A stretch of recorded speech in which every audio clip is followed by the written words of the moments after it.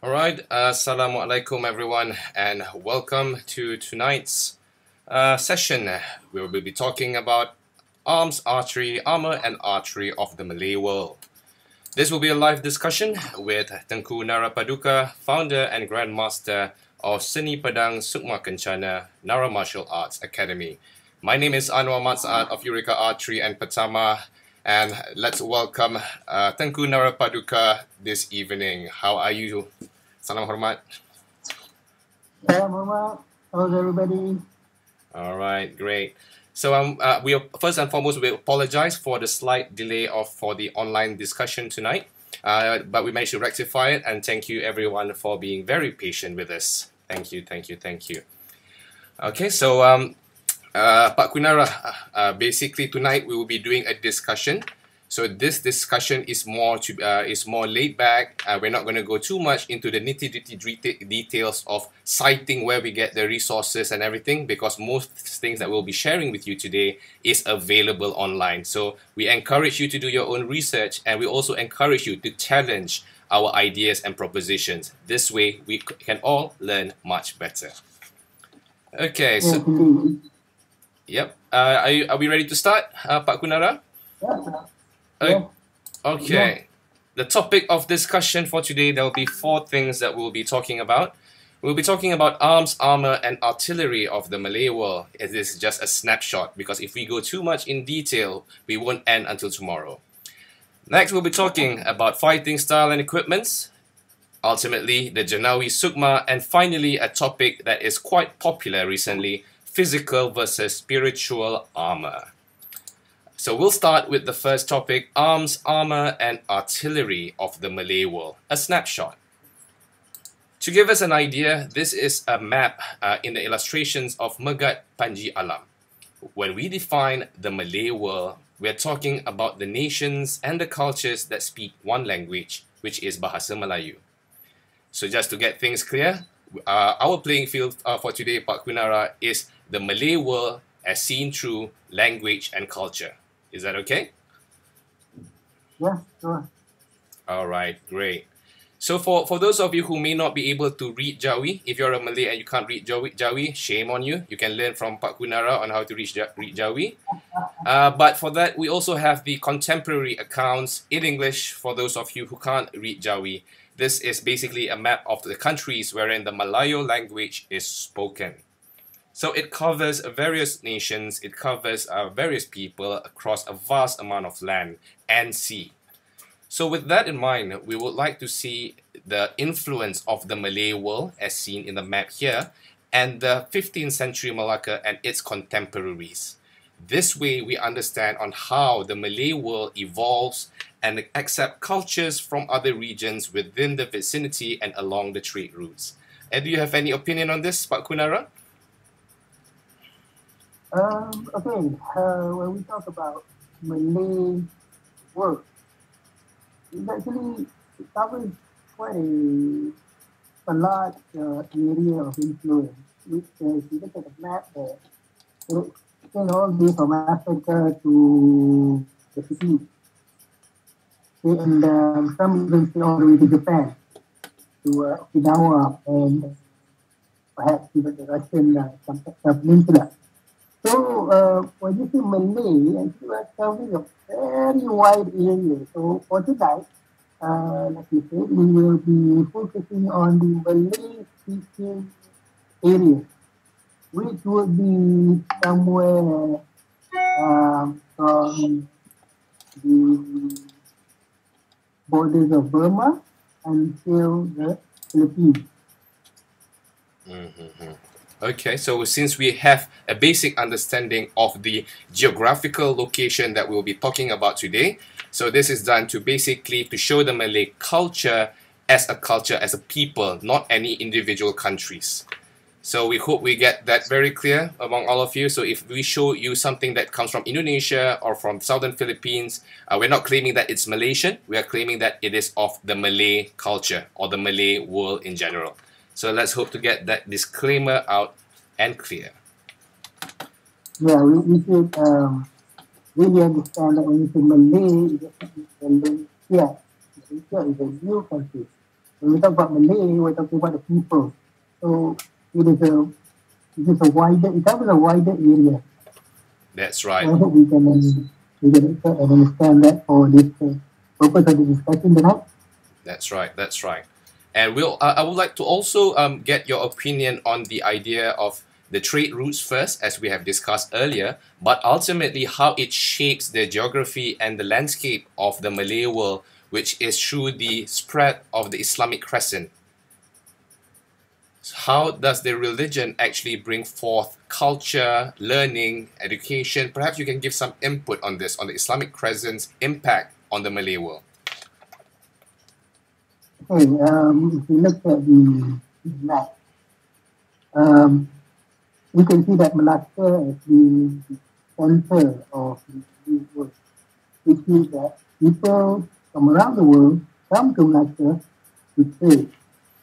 And this is not necessarily this is trade in terms of goods, but some of them come and they bring along their culture, even the religion.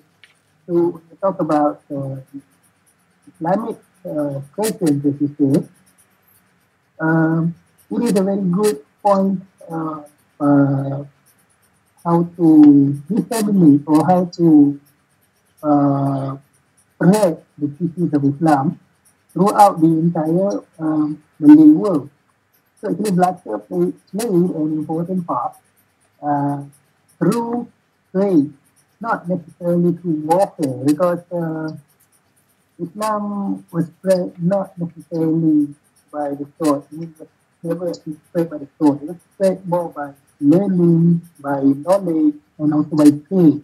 Yeah. So in essence, the Islamic crescent essentially enlightens a culture, and at the same time, it accelerates the adoption of knowledge and wellness in that sense.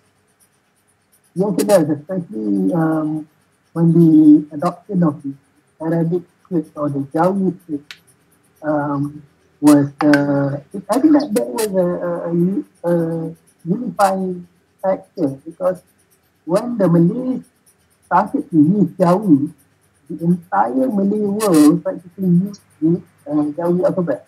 Previously, we have Pahlavi, we have Sanskrit, we have the Javanese script, we have the Bugis script, we have like half a dozen different scripts.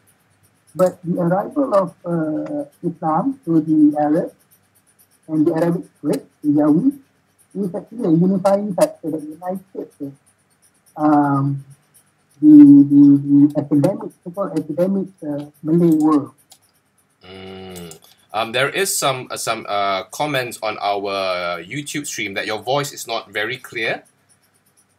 Not clear? Yeah, not very clear. I think do something. So while Pak Kunara is adjusting the volume, I'll just read out some of the comments here so that we can address this in our Q&A session after this. Are you sounding better, Pak Kunara? Can you try to say a few words? Okay, well, how's this? Much better. Is it better? A lot better. All right then. So much clearer. Good. Okay, for you guys who are listening, can you inform us whether you're hearing this clearly? Any one of you who was watching? I know you're watching. There are 13 of you. Right, so one of the question was, tak ada ke pihak nak ambil balik sejarah kita di luar negara, artifak, undang-undang bertulis, meriam sampai bila negara luar simpan khazanah negara kita. So for those of you who don't understand Malay, essentially Izon Said asked whether is there any initiatives to bring back our artifacts and basically our historical findings from abroad. As a general statement, a lot of our artifacts are actually being brought out of the country. So if you go to the museum, you may not see the full picture. It's not even the tip of the iceberg. So let's move on to our docket here. So everyone is commenting clear, much better, very clear. So thank you very much on that. So the Islamic crescent is basically what we believe is the accelerator of civilizations, as evident here as what Pak Kunara has mentioned earlier.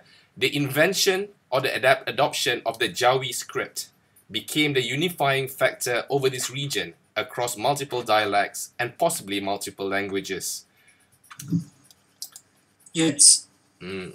So, Pak Kunara, this is an image, one of the early illustrations to depict Malacca in 1509. This is from a Portuguese source. Essentially, it's from the book called the Book of Duarte Barbosa. This is published in 1918. I would like to get your feedback, or rather your interpretation of the scenery that's depicted here. Okay. When you look at this drawing, this picture, it actually contradicts what Malaysians in the Malaysian context, what Malaysian students have been taught about Malacca. I don't know about other countries, but in our own country, we've been told that Malacca was a small fort made of wood and people living in wooden houses. But the depiction here clearly shows that they had stone walls, they had tall buildings, and they had even elephants. So elephants back then were considered sort of a luxury item. Not just anybody can ride elephants. So the depiction here shows a rather metropolitan view of Malacca, not like the so-called small village idea that was planted into most people during school. So this is something that we should adapt to. I think we should change the view of what Malacca used to be into something that goes further down this line. I would like to bring attention to there are some children here, which really shows how safe, even by the coast of Malacca. Yes. And not only that, the elephants, and if I notice, because I'm an archer personally, I love archery, every other person is holding a bow on their shoulders. So that means archery was popular in Malacca back then. I believe it was just a tool, just an everyday tool, like how we bring handphones everywhere nowadays. The bow is one of an essential tool. I believe so. However, what we can see now is that in modern culture, this is how the Malay world is represented like. Strong, powerful, with powerful cannons, trying to ward off the inventions of a foreign fleet. However, this is not made by a Malaysian film company or any of the regions that speaks Malay, unfortunately. This scene is basically a still capture from the movie called Queens of Langkasuka. It was produced by a Thai film company, and their depiction of the Malay people, in my personal opinion, transcends anything that we have ever produced. That's my personal opinion. What do you think, Pak Kunara? Yeah, I tend to agree with you because even our own production of epic Malay movies, for example, Puteri Gunung Ledang, I think that's the most contemporary epic that we have. Hardly shows Malacca as having, technological advancements like cannons and some of the warriors wearing armor. So this is a more, I would say, even though it is there are a few missing or misconceptions about the scene, but generally this was what Malacca would have looked like when the Portuguese came. And I'd like to comment a bit on this movie. I think because of the heavy Thai influence, you end up seeing a Malay, assumably a Malay character, the Prince of Pahang, was actually wearing plate armor. Which came actually from the Thais, because the Thais has close relations with the West, and they actually incorporated plate armor. But Pahang and Thailand is quite far away, so yeah. So perhaps those are the. Sorry, yeah, go ahead. Yeah, about that. Actually, during that time or any other time, for that matter, in the Malay world, we did not wear solid plates. Okay, for the simple reason that it was too hot to be wearing solid plate armor, and let alone standing there, but you have to fight in it. So solid plate is heavy, it is hot, it limits movement somewhat. So that's why if we look at say 19th or 18th century examples that still exist, they are mainly chainmail with small plates. So yeah, that was more practical for our region actually. And, I think the plate armor in the movie was that was a cinematic call. So just to make it look more, to make the Malays look stronger, to improve some sort of power. But in practicality, I think it was far from that. And in reality, it was far from that. Perhaps they would assume that because they feature the Malay people using arquebusiers, they're using the lela rentakas, they would assume the plate armor is supposed to withstand bullets, like the round ball bullets, like what the Japanese would use for their ashigarus. Well, actually, plate armor, the decline of plate armor was due to firearms. So the invention of firearms and the widespread use of firearms, including smaller caliber muskets and pistols, was the reason that the knights ditched the armor and went for lighter protection.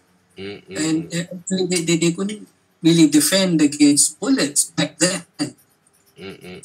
Some armors were thick enough to stop certain caliber bullets, but then you sacrifice the weight and the maneuverability for that. Yeah, that is evidently very, very true.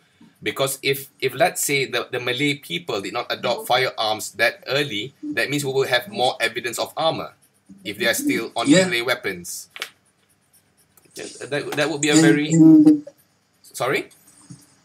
Yeah, that's true, and also the geographical factor, because we have paddy fields, we have oceans, rivers, so we have lots of bodies of water, which coincidentally do not work well with solid plate armor. You'll become an anchor. So if unless you want to become an anchor. Yeah. Okay, let's look into the fighting style and equipments. We have already established the world that we're talking about, the people that we're talking about, the culture that we are focusing on. So here I have 4 very distinct images of the fighting style and the equipments used. The first picture is a picture of a battle between the Thais, where there's a depiction of elephant versus elephants. Like in the Western Front or in World War II, you have the tank versus tank battles. This one, you have the epic elephant versus elephants battle right here. Perhaps you want to comment a bit on the use of elephants in warfare? Okay, back then elephants were practically the main battle tanks of the day.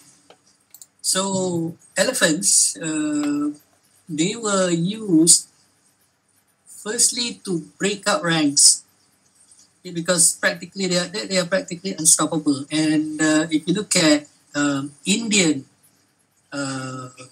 kingdoms, their elephants were armored, so it's practically a walking tank, like in AT-AT in Star Wars, for example.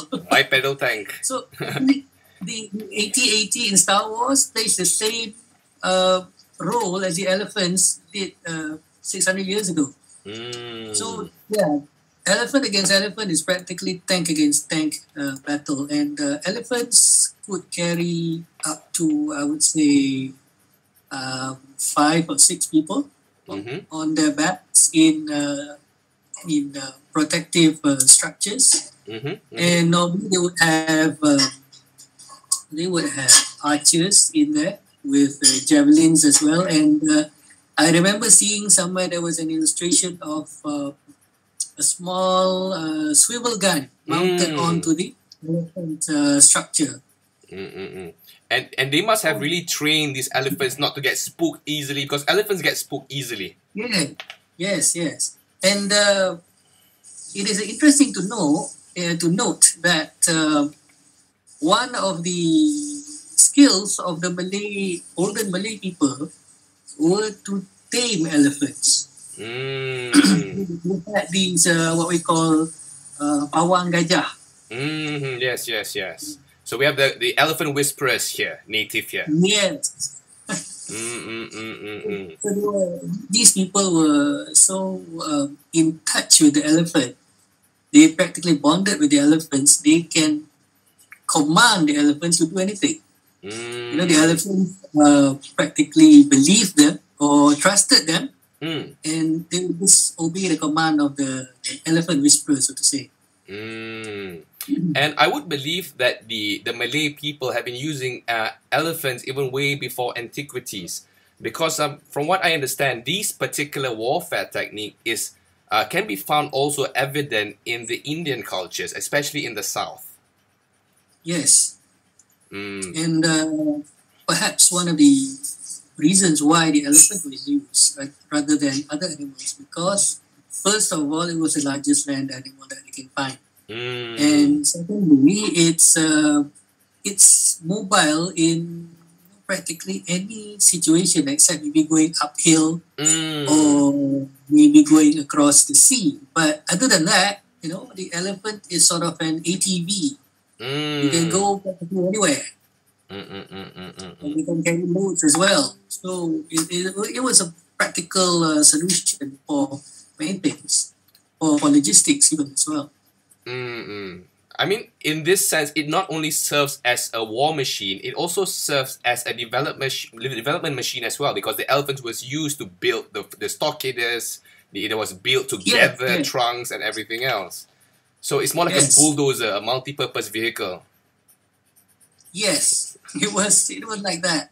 The elephant was a sort of a multi-purpose vehicle that was used in peace to build, and as well in war for fighting, for battles. And in regards to this, there was even some punishments in the ancient kingdoms where they used elephants to trample basically criminals. I think that shows how close the elephants is to the Malay people. Yeah. And in this book, there was a observation by the Portuguese that during the siege of, or rather the assault of Malacca, Battle of Malacca, some of the war elephants were mounted with long blades on their tusks. So that means rather than just to trample the enemy, they can also swing their heads from side to side and just practically cut into the enemy line. So if we were to relate to this, it would be like a scene from Lord of the Rings. Yes. Where the orcs are running everywhere and people are running from the elephants, and then one Malay archer would climb the elephant and shoot it down like Legolas. It could have happened. That's all I'm saying. It could have happened. Anything is possible. It could have happened. And then the second picture here is more similar to the Queens of Langkasuka scene, where there's a picture of a stockade. This was done by our local Malaysian artists, depicting the defenders bombarding the blockades of Portuguese ships. And I would like to put into focus here, this is a depiction of a typical Malay jong, which is huge and way bigger than whatever the Portuguese had when they came invading. And over here, I want to show what we discussed earlier on using solid plate armor. The Portuguese accounts have shown that this actually limits movement and restricts their landing on shore. That's why most of the time they're at sea, bombarding from afar. Yep. You see, in the last depiction, you can clearly see that the Portuguese were depicted as wearing only chest plates, not the whole suit. Mm. So and some did not even wear helmets. Mm. So that means they wanted to reduce the weight of the armor so that they can come ashore more easily compared to being in full plate armor. If they had full harness on, I'm sure the moment they set foot on the beach, they're sunk. That's right. Practically sink into the water, and Malacca would just have to just stand there and wait. They'll all die of. I think they'll all drown in the sea. But that's why I think if let's say the siege lasted a little bit longer, they will probably die of starvation or scurvy on the boats because they can't land. Yes, that is a possibility as well, provided that the boats still float by then. Okay, this is just a depiction. This is I derived this from Malacca Kini.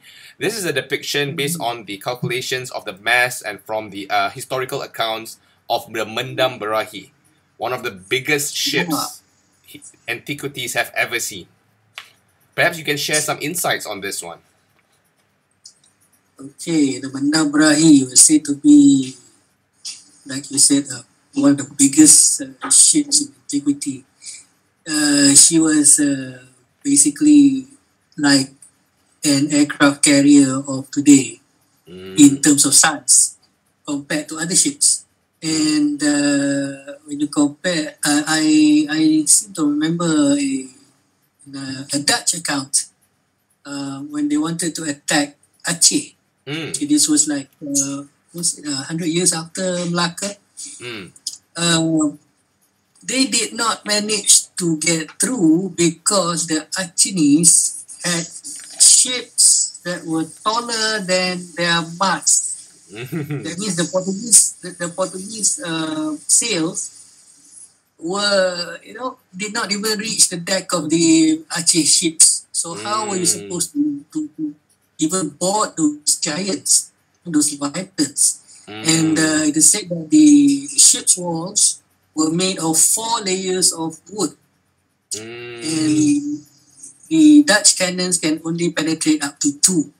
So it was similar to what happened to the Yamato in World War II, I suppose. It's a floating fortress in this sense. It's a floating fortress in a sense, yes. So Mendam Berahi was that. It was a floating. She was a floating fortress. But one question comes to mind though. Where was Mendam Berahi during the Portuguese attack? Yes, exactly. Yeah. So shall we keep that question for another session then? Because again, that one will not stop. Because if we start down the road of naval warfare of the Malay world, we won't stop. We can do another session on naval warfare next. All right. So we have a few questions here that we would like to address first. First of all, do Malay have horse cavalry? Yes, but the horse cavalry was mainly skirmish units. They just go in and come out, go in and come out. They are fast hit and run units. So they were not really the main force. The main force was the elephants. The elephants were the main battle tanks. So these guys were like armored personnel carriers, so to say, of the day. So they just they go in, wreak havoc, and come out. But they were available in limited numbers due to the, as I said again, the geographical factors of this area, because we didn't have like very wide fields where we can use lots of cavalry. We can do the cavalry charge. We couldn't really do that because of the limitations of the geography of the area. So that's why elephants were more important than horses. We did have horses. Not to say that we didn't have horses. We did have horses, but they were not the major part of the army, so to say. It's more of a specialized unit, wouldn't it be? Yes. So more of a specialized unit used for lightning fast attacks, hit and run tactics, horseback archery. I'm sure you're aware of that. Yeah. And also warriors or um, warriors on horseback were those who used swords.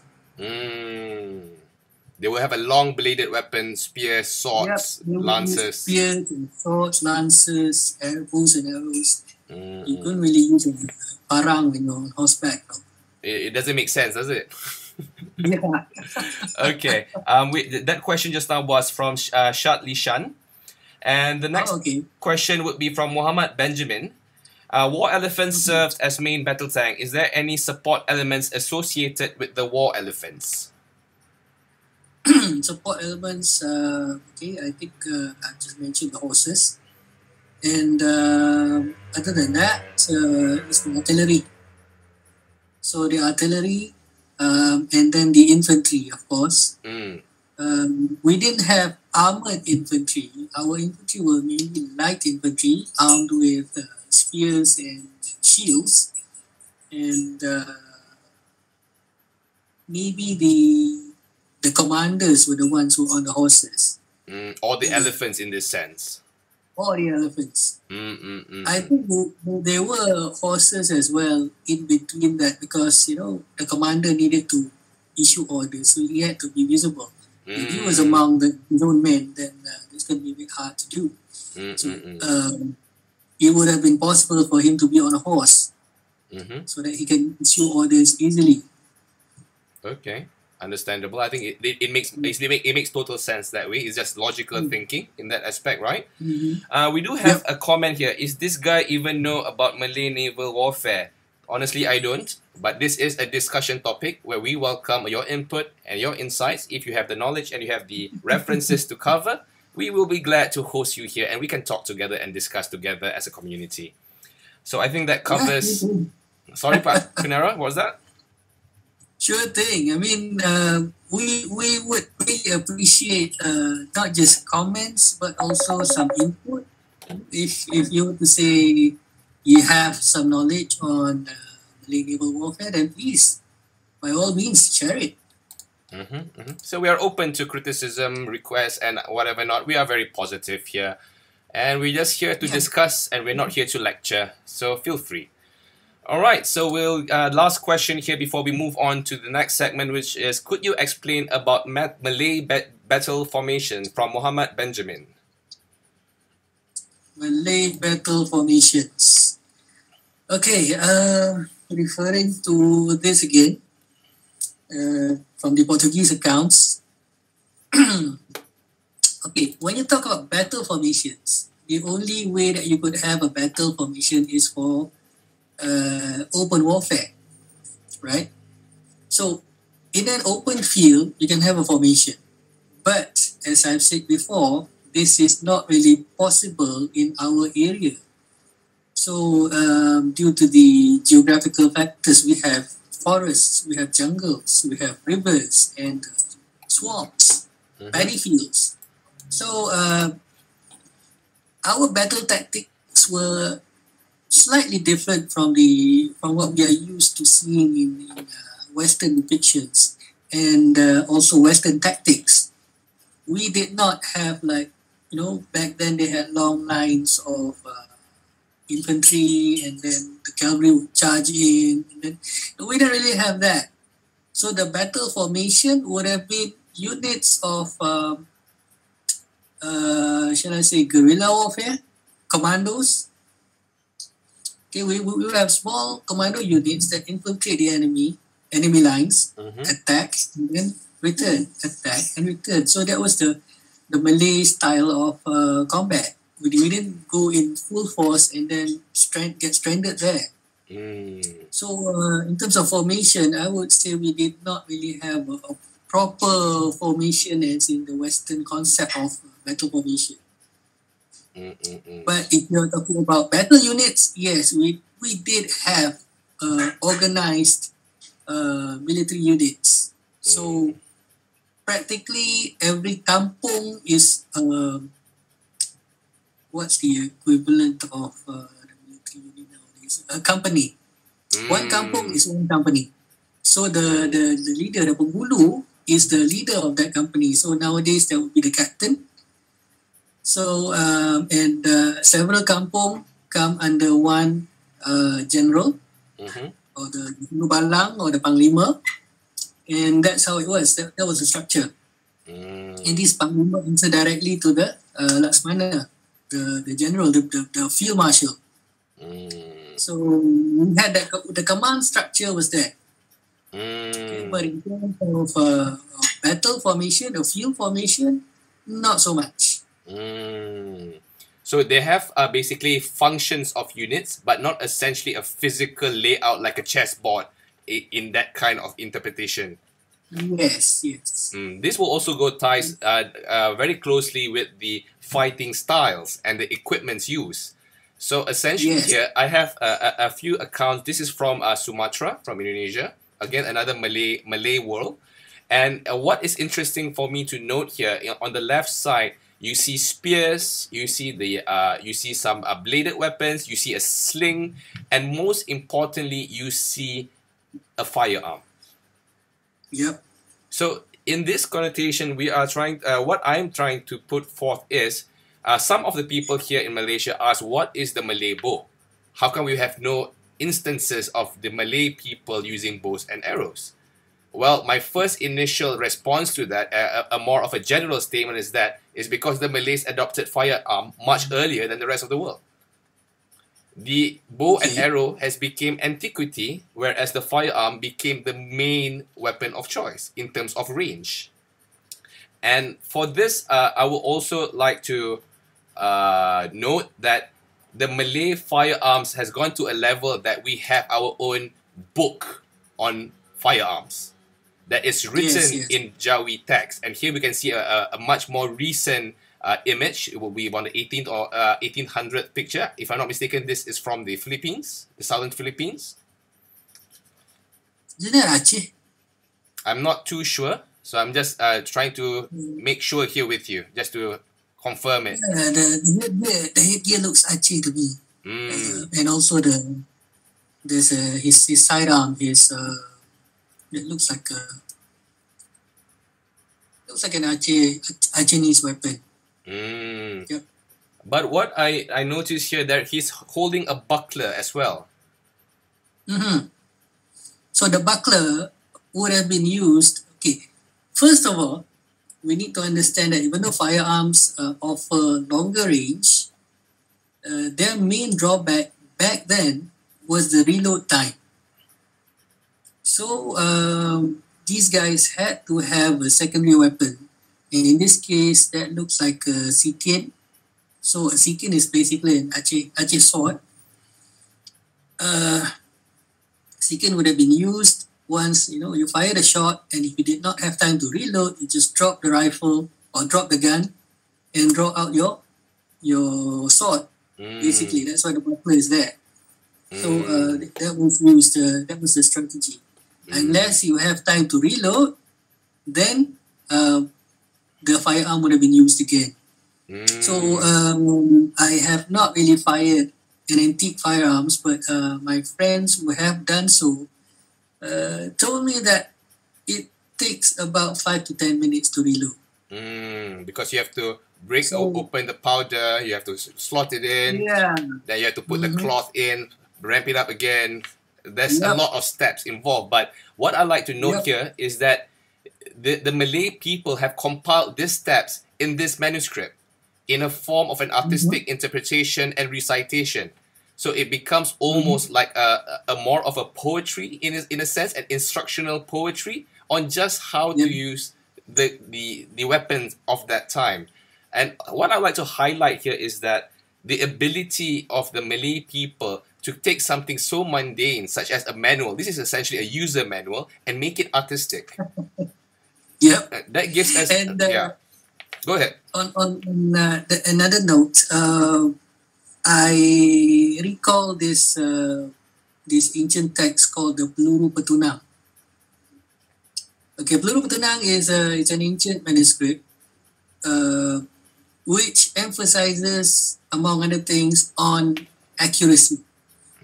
So I think this is where the Malays make up for the slow rate of fire.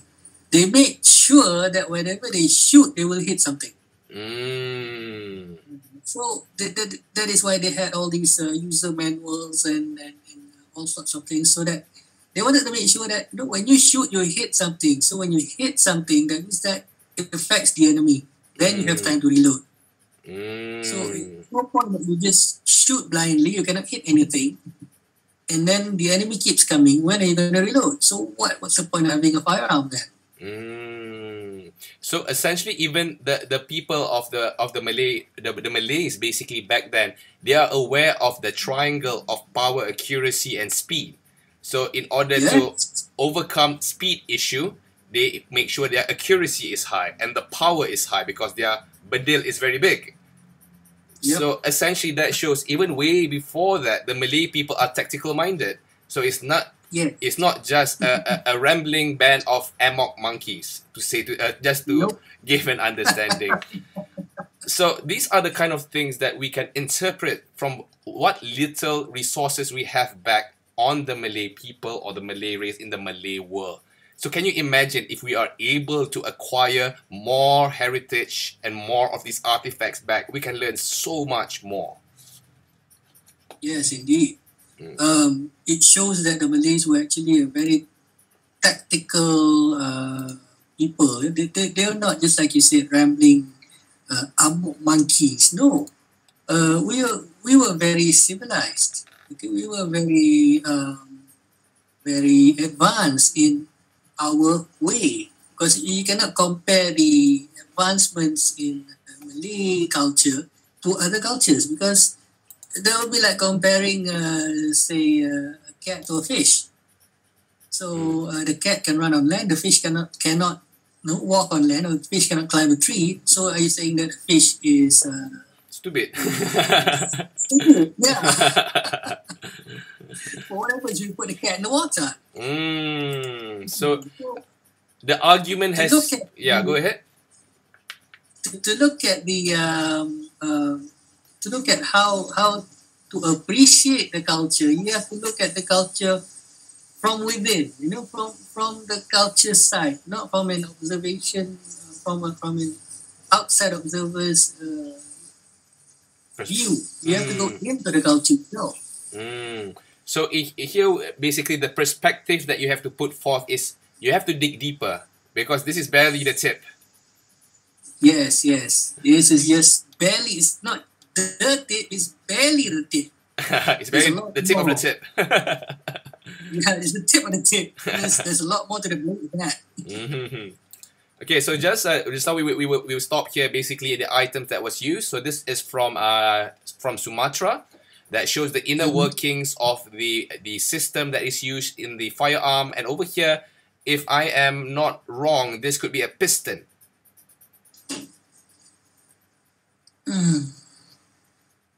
Down here? Piston. A fire piston. Yes. Looks like it. So essentially, we are not people who use flints or wood to rub sticks together. We actually invented an entirely new invention, which is the fire piston, to make sure that these musketeers, so to speak, have an accessible fire source immediately, because it uses friction and vacuum to create ember. So I think that is the modern day lighter, and probably he would use this to light his rokok daun maybe as well. Because of course we are also affected by the tobacco trade through the trade routes. Yeah. Okay. The rokok daun may have been used to light his musket as well. Yeah, that could be true. That could be true. Okay. There are a few more questions, but we will hold that until we finish just the equipments, because we're just going to run through this. This is something more, I would say, closer to you. Yeah. Maybe you can share a bit on the role of this particular item. Okay, I think by now everybody who's watching this would know that those are keris. Okay, so the keris is practically the Malay weapon. So whenever you see a keris, you do not associate it with any other race in the world but Malays. And looking at the various types of keris that we have, that means, when a culture has so many designs on one particular weapon, that means they are a very advanced culture. They have, even for a keris, there are hundreds of different designs, and coming from different regions of the Malay world. And for a Malay to be without a keris is something odd. It was an oddity. But up to the, if I'm not mistaken, 16th or 17th century, not everybody was allowed to wear a keris. There was an edict by one of the Malacca sultans saying that only certain people were allowed to wear keris, because the keris back then was a badge of rank, and it was bestowed onto the person by the sultan. But we see towards the end of the 18th and in the 19th century, practically everybody wears a keris. So when Raffles came to essentially what they call Malaya back then, he noted that everybody from boys to old men all had keris on their belts.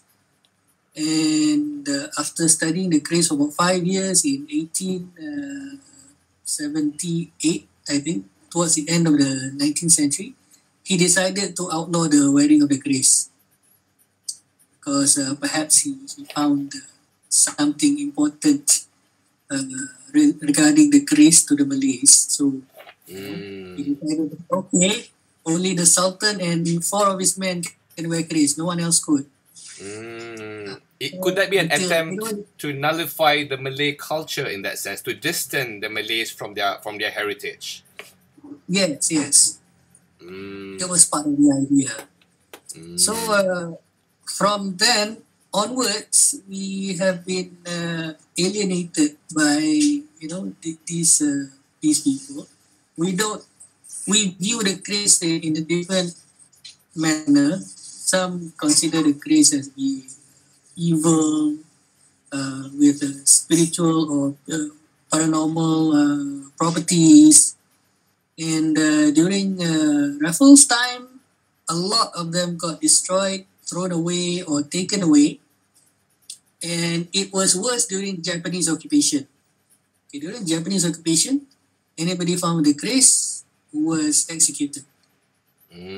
So that's when our grandfathers practically buried or threw away their keris, which is a great loss to us today. Because I'm sure, even during the siege of Malacca, the Portuguese, the Dutch, they brought back an immense amount of keris. They took the best of what we had and took it back to their country, and which is hardly accessible nowadays to even our own people. And it's a shame, actually. It's a very tragic incident, so to speak. And these are some illustrations of the keris. If I'm not mistaken, this is an account from Indonesia. Yeah, it looks like it. And perhaps this is something much closer to you, the Malay swords. Maybe you can enlighten some of our viewers on this particular diagram. It has been circulating in social media, so perhaps we can have a brief overview and snapshot of what this is all about. Okay, this is actually my attempt at classifying Malay sword types. In European swords, we have one of the typologies that we have is the oak-shot typology. So he divided the different shapes of the European sword into types, say 10, 11, 12, and so on. So what I try to emulate here is to differentiate or to classify the different types of Malay swords. So if you look there, you can see type 1A, 1B, and 1C. These are all, they have the same type of hilt. Incidentally, when naming a Malay weapon, Malays tend to refer to the hilt as well. So a certain type of hilt refers to a certain type of weapon. And the combination of the hilt and the blade to determine what it is. So type 1 is basically what we call, on our side, we call it Pedang Makara because of the hilt. The hilt looks like a carving of a Makara, the ancient sea dragon. It was also the symbol of the Sriwijaya kingdom, symbol of maritime power. Okay, so if you look at type 1A, the blade tends to be, the tip of the blade goes down. Okay? In type 1B, tip of the blade goes up. Type 1C has a spear point. So actually, in Sumatra, they call these kelewang. Okay, these are called kelewang. The one with the tip going down is from Lombok. The one with the tip going up, that one is more of a northern to central to northern Sumatran region. And the one with the spear tip, that is actually taken from a Dutch or European saber blade mounted onto a Makara hilt. So these are the different types of Makara sword or kelewang. And then type 2 there is what we call the Jenawi. Jenawi is basically a two-handed sword, single-edged, with a long blade. Okay, the definition of sword here is that the blade needs to be at least 23 to 25 inches long. So anything shorter than that, we do not refer to it as a sword. But nowadays, anything looks like a sword, people call it sword. So this is what I'm trying to clarify. Not everything that looks like a sword is a sword. Okay, so type 2 is a Jenawi. Type 3, there's A and B there. 3 is what we call the Penangkas. Okay, the Penangkas is some call it a toa, which is a misnomer. It's not a toa. You see, a toa and pulwa and Penangkas are 3 different types of swords. But they look similar. So the Malay type is the Penangkas. They have become in either straight, double-edged, or slightly curved single-edged blades. So that's type 3 and 3A and B. And then we have type 4. 4A is what you call a typical it's the buaya berenang. Yeah, buaya berenang. Yep, okay. There are 2 types of buaya berenang. There's a shorter version and a longer version. The longer version is what we call the Pedang buaya berenang. Okay, that with this type 4A. And we have 4B, which is known as Pedang Melayu. Pedang Melayu does not have the, what we call the false edge of the element, the head of the crocodile at the end there. So it's just a straight blade, slightly curved usually. So that is the type 4B. Then the type 5 is what most people nowadays call a pedang. It's only got 21-inch blade. It's actually a short version of the buaya berenang. And some would call it parang panjang. Actually, the shorter versions should be called parang, not actually pedang. And then we have, that was type 5, type 6 is Sikin. Sikin, Yeah. Sikin, okay. Sikin is an Archinese sword. They also come in various types of blades. Some curved, most are straight, some are curved. Okay, then we go to type 6. We have type 7. I put in Nabo, but recently I found that they have a different name for it. Actually, Nabo is not accurate. We've been calling it Nabo because everybody calls it Nabo. So this is a type of sword from Banjarmasin. And then we have type 8. Type 8 is Alamein is a Buddhist sword. And then type 9. Type 9 is is what we call pedang belut. Pedang belut is, I have it here with me. This came from Pahang. Okay, it's a single-handed sword with a blade that is about an inch wide all the way to the end.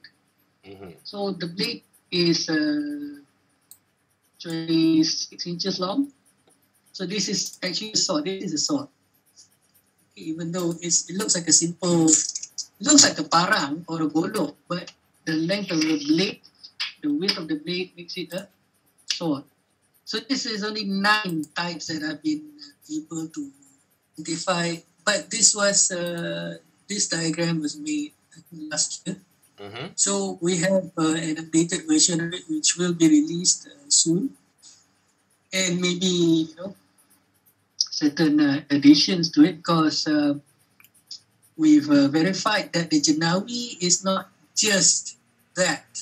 There is another version of the Jenawi, a straight-bladed sword. Actually, it's also called a Jenawi, but it's from a different region. It's from the southern region of the Malay Peninsula, the Malay world. So they have a straight version of a straight sword, single or two-handed, and they call it Jenawi as well. So see, this is the issue of nomenclature of weapons in the Malay world. The Sumatrans call that kelewang, but in Kelantan, kelewang means a different thing, totally different. And in Java, kelewang is actually kelewang. Okay, hold on a minute.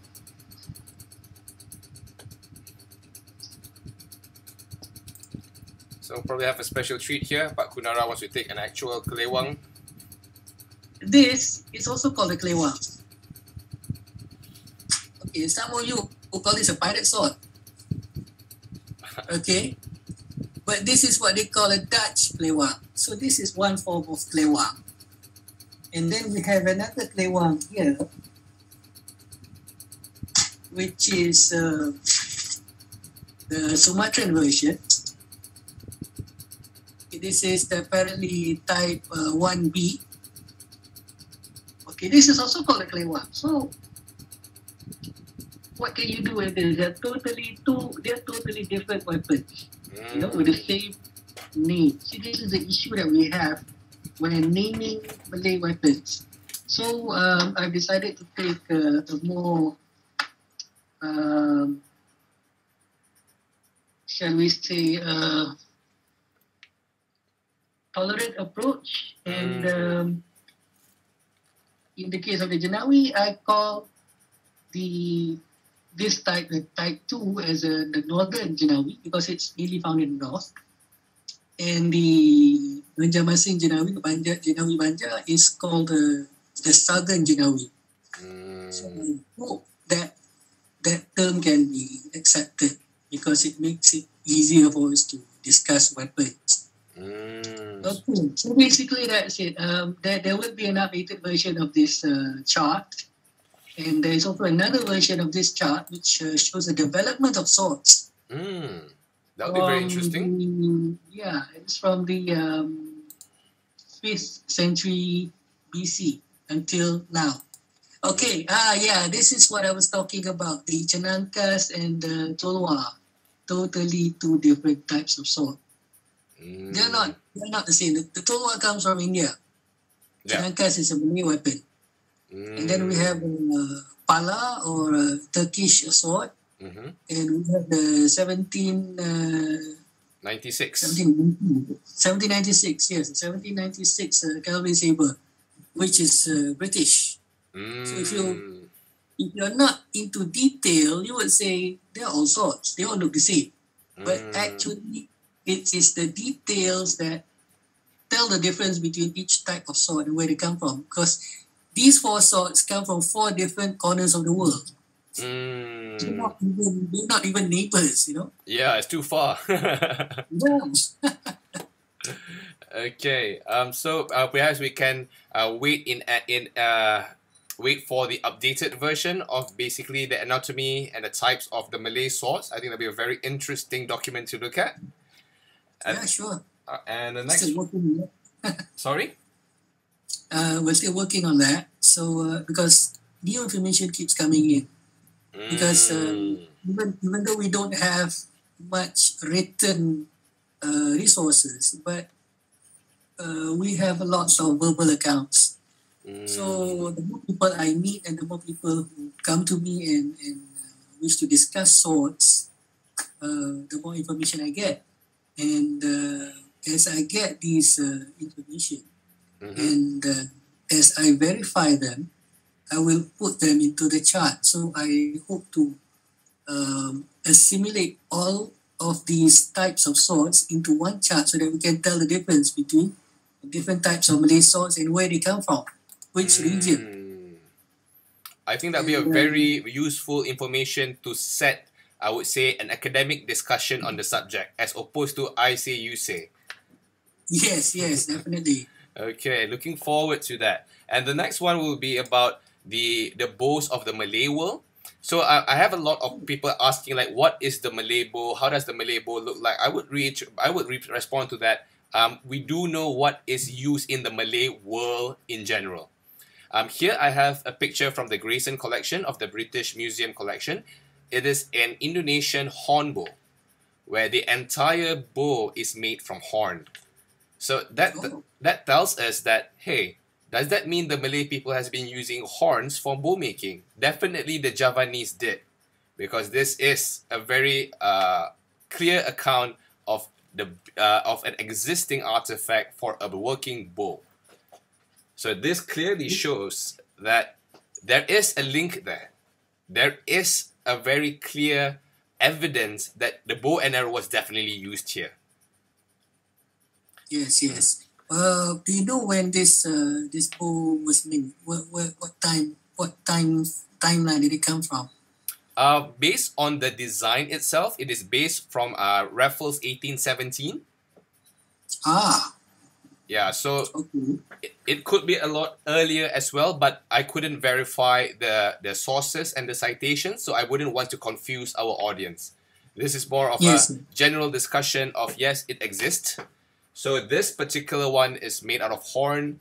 Then I do have some attempts of myself making bows from rattan, because I believe rattan is a very durable material. It is available in our region, and it is being traded globally ever since before Malacca times.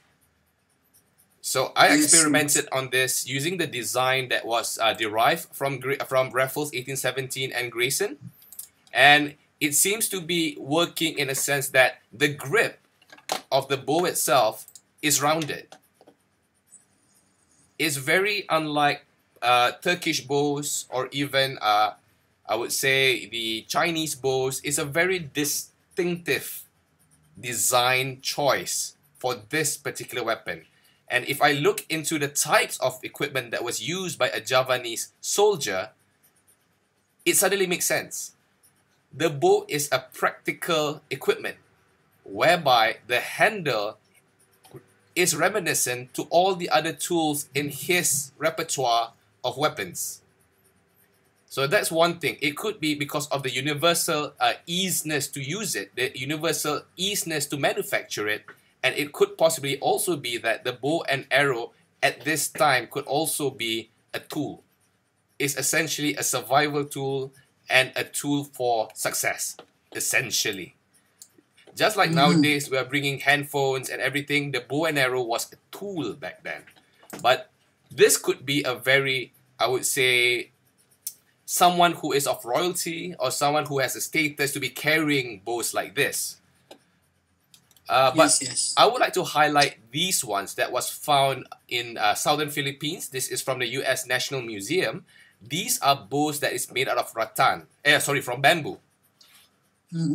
So over here, we already have three materials. We already have the horn, we already have the rattan, we also have the bamboo, which is clearly evident here. These are mainly used by the Negritos, as well as the people and tribal people of Moro. And it shows that these weapons, in modern times, Indonesia, they have this jemparing, which essentially looks like a modern recurve bow. Yes, it does. It has all the riser, they have the limbs, but the unique thing is they are shooting it seated. So So in the And then sorry, using a three-finger draw. that's right. They're using a three-finger draw, drawing it back, anchoring it behind their ears, and they're shooting at a target called the bendolan, or if I'm not mistaken, it's called the bendolan. People can correct me if I'm wrong. Which is a tube, a white tube with a red dot, which is supposed to resemble the head, the neck, and the body towards the heart. Oh, So again, okay. I'm not an expert in Jemparingan. Perhaps we can get someone who is an expert to talk about it and will be enlightening to all of us. Sure. Okay, so the reason why we do not see evidence that the Malay bows and arrows is not very popular as opposed to the keris or perhaps the spearheads or the arrowheads maybe. I think because that the Malay people are very ingenious. If they need a bow to hunt, they can make one in the morning. In the afternoon, they're able to shoot already. It's more of a practicality and our artistic approach. So when they say, kenapa tak nampak busuk orang Melayu? For all you know, if they need it, they'll make it because they know how to. And they know what make it work, and they are much closer to nature. They are much closer to the creator in that sense. Because they are able to do this for survival, essentially. Okay? But the ultimate reason why, the main reason why you do not see much evidence on the Malay bows and arrows are these things. Basically, there goes the neighborhood. Sorry? There goes the neighborhood. So basically what I'm saying here is that the Malay people of the Malay world have evolved in terms of their weaponry much earlier and much faster because the bow and arrow became antiquity and the firearm became the primary range or missile weapon of choice. What do you think about this? Okay, so it would seem that the bow and arrow became a tool rather than a weapon. So they decided to use firearms as the main ranged weapon. So the bow and arrow sort of got demoted to just a tool for the Malays to use. Like you said, whenever they want, they can just make one in the morning and use it in the afternoon. But there might have been war bows as well. But the nature of these bows being made from organic material, mainly, like you said, horn and rattan and bamboo, perhaps even wood, they could have not survived, being underground. That's one thing. The elements. Yeah, the elements. They could have also been taken and burnt. So they could have been destroyed. So maybe that is the other reason why we can still find firearms instead of the bow and arrows. Again, when we look at firearms, there's definitely a strategic advantage at using firearms here. But on the other hand, when we talk about guerrilla warfare, I think maybe firearms were not the ideal weapons to be used during a commando raid. Perhaps during that time they will switch back to the bows, and according to Portuguese sources, the Malays used bows, slings, and blowguns. Yes. Everything. Yep. So firearms were mainly used for perhaps defending the castle, defending the palace. It's more of an ships. urban and naval functions, more of it. Yes, and they would have been used on elephants as well, because on an elephant you would have had all the time you need to reload a musket. Or you can have a reloader. A person who reloads the musket for you, you just shoot. Then you give it to him, he reloads it. So you can maintain a volley as well as be at a height advantage on a horse. Yes, a horse and also on an elephant. Okay, I'll just answer a quick question here. Malay musket rifle using matchlock or flintlock? Well, the Malays are also one of the pioneers of the wheel lock. a much more sophisticated invention, if that answers your question. So in a way, we use all three? Yeah. Depending on the mood of the maker, I suppose, or the amount of money paid to him. Okay, that was just a quick remark. Basically, if we want to research more on the matchlocks and the type of, I would say, the trigger systems of the Malay firearms, there is a specific book for that, and we can have a separate session to discuss on that matter. Maybe Pak Nara can advise some books to refer to.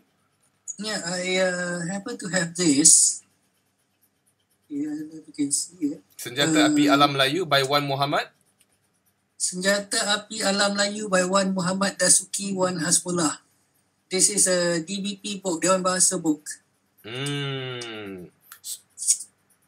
So perhaps if you are interested to know more, you can probably check out the Dewan Bahasa Pustaka website and see whether is it available in their catalogue, and perhaps you can reach out from there. Yep.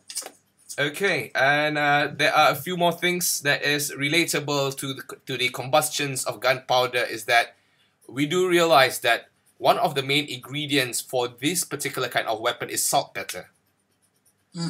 And where else do we get the best saltpeter from? From our elephants. So that shows the links of how it works and how it really links up together to really show the strength of the Malay-speaking people. We don't leave anything to waste.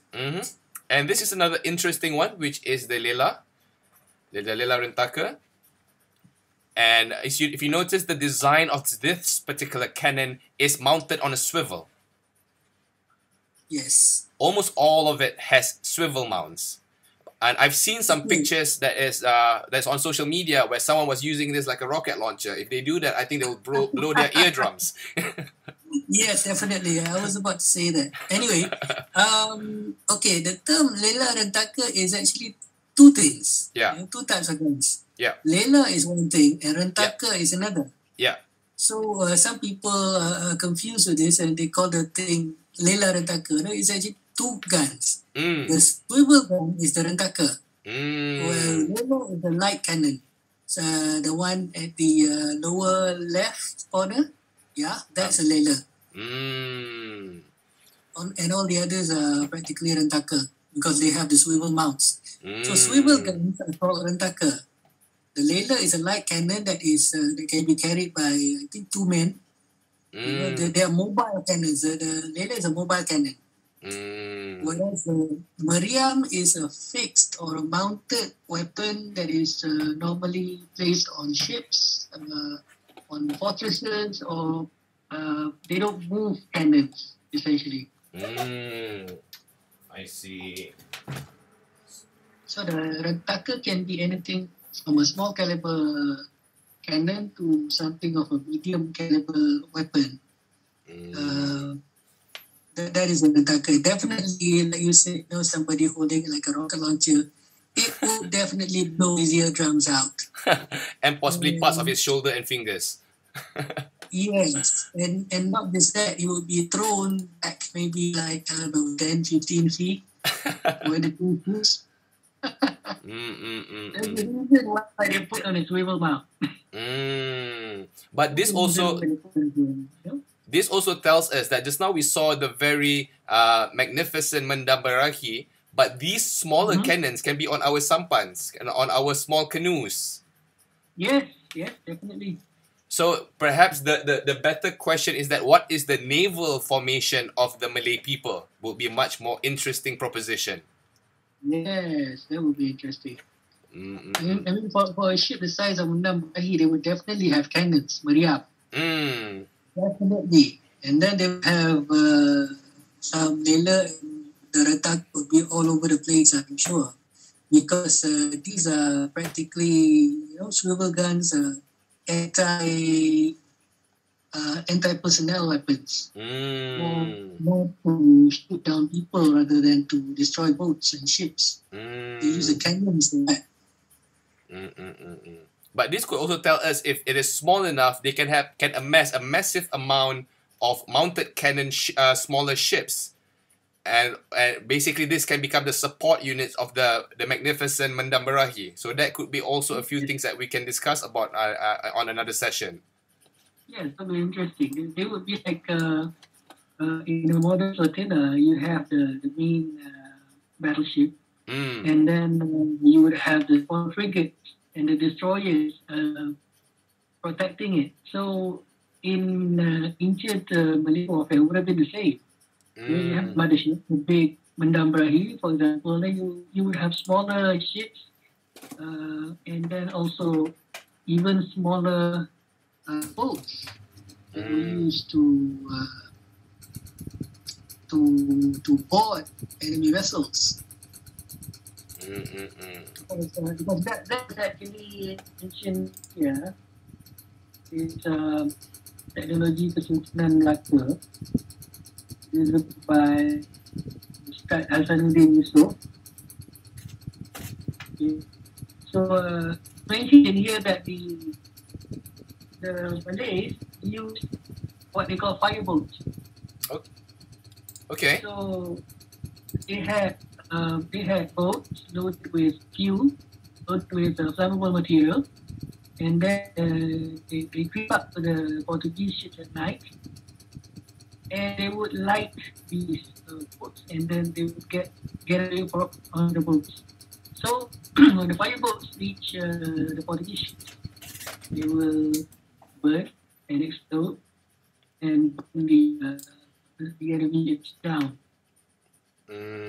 We seem to experience a little bit of frame drop on your end. Just to quickly check, is your battery okay there? My battery is okay. Okay, so perhaps it's just the connection slightly from this end. Yes. So in that sense, I think if we were to discuss those elements, it will be again a very long discussion, and perhaps we can get some insights from people who actually have more history in maritime warfare and naval warfare in this sense. So if any of you do know anyone who possess this kind of knowledge, who is able to contribute, let us know. Well, we would like to have to discuss to have a discussion or a chat. So let's move along here, and I would like to show this one. So these are basically armor. It has a plate and a chain, as you mentioned earlier, and these come from 3 different locations within the Malay world. It came from Brunei. It also came from the southern Philippines, and there are some speculations that these ones are basically the next one here.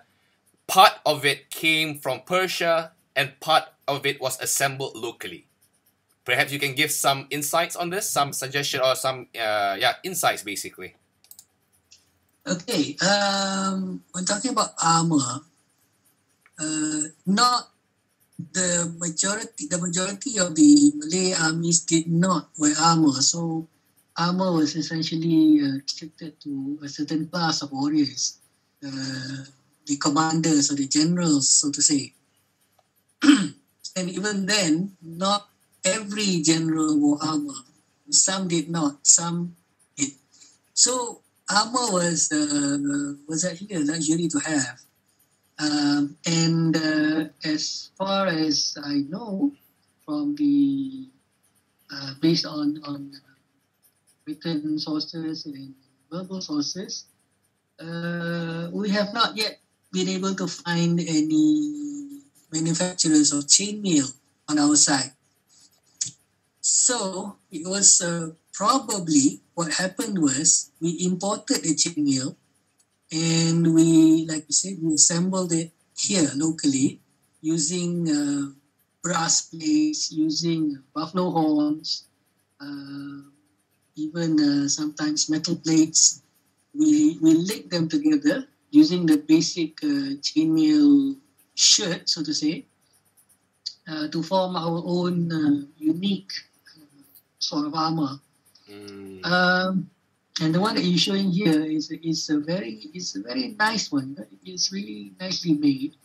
And looking at the design, it offers both protection and also mobility.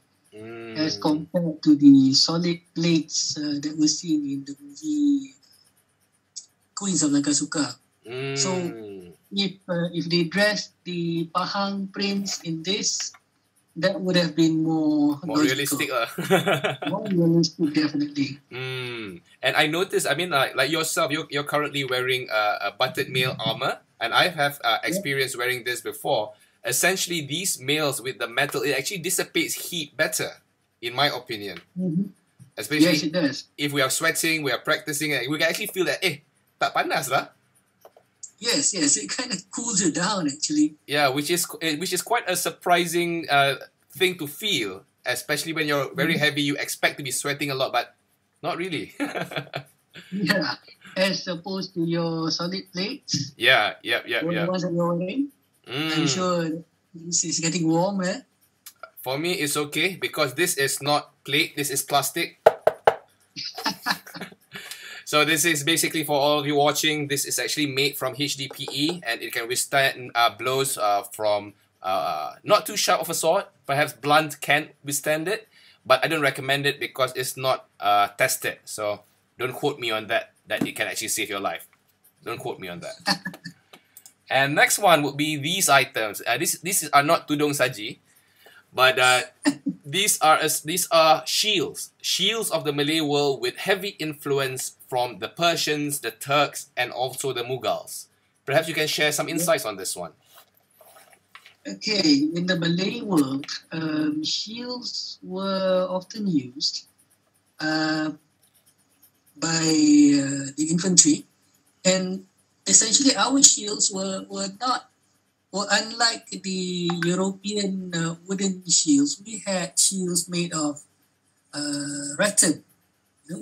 They weave the rattan into a circle, and then they put a handle in the back. That was our shield. The advantage to having this kind of shield is that it was light and it floats, so it doesn't sink. So if you happen to drop it in the river, you can still can retrieve it. Yeah. Or you can even swim with it. And there are some examples in museums where these so-called wicker shields have leather coverings on top. So I'm assuming that maybe these are perhaps palace guard shields. So they look they have the more presentation. More presentable look compared to the bare wicker shields used by the common soldier. But the main advantage was that rattan was not easily cut, especially when they're dried. So it can withstand a lot of force. It absorbs a lot of impact.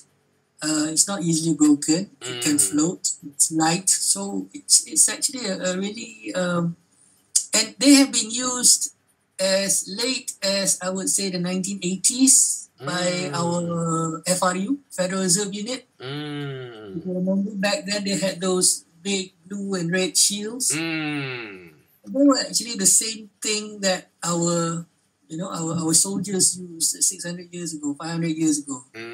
It's much more easily accessible compared to any kind of steel or metal. Yes, a steel, a metal shield is very heavy unless you make it small. So if it's small, then it becomes a buckler, and that will change your fighting style.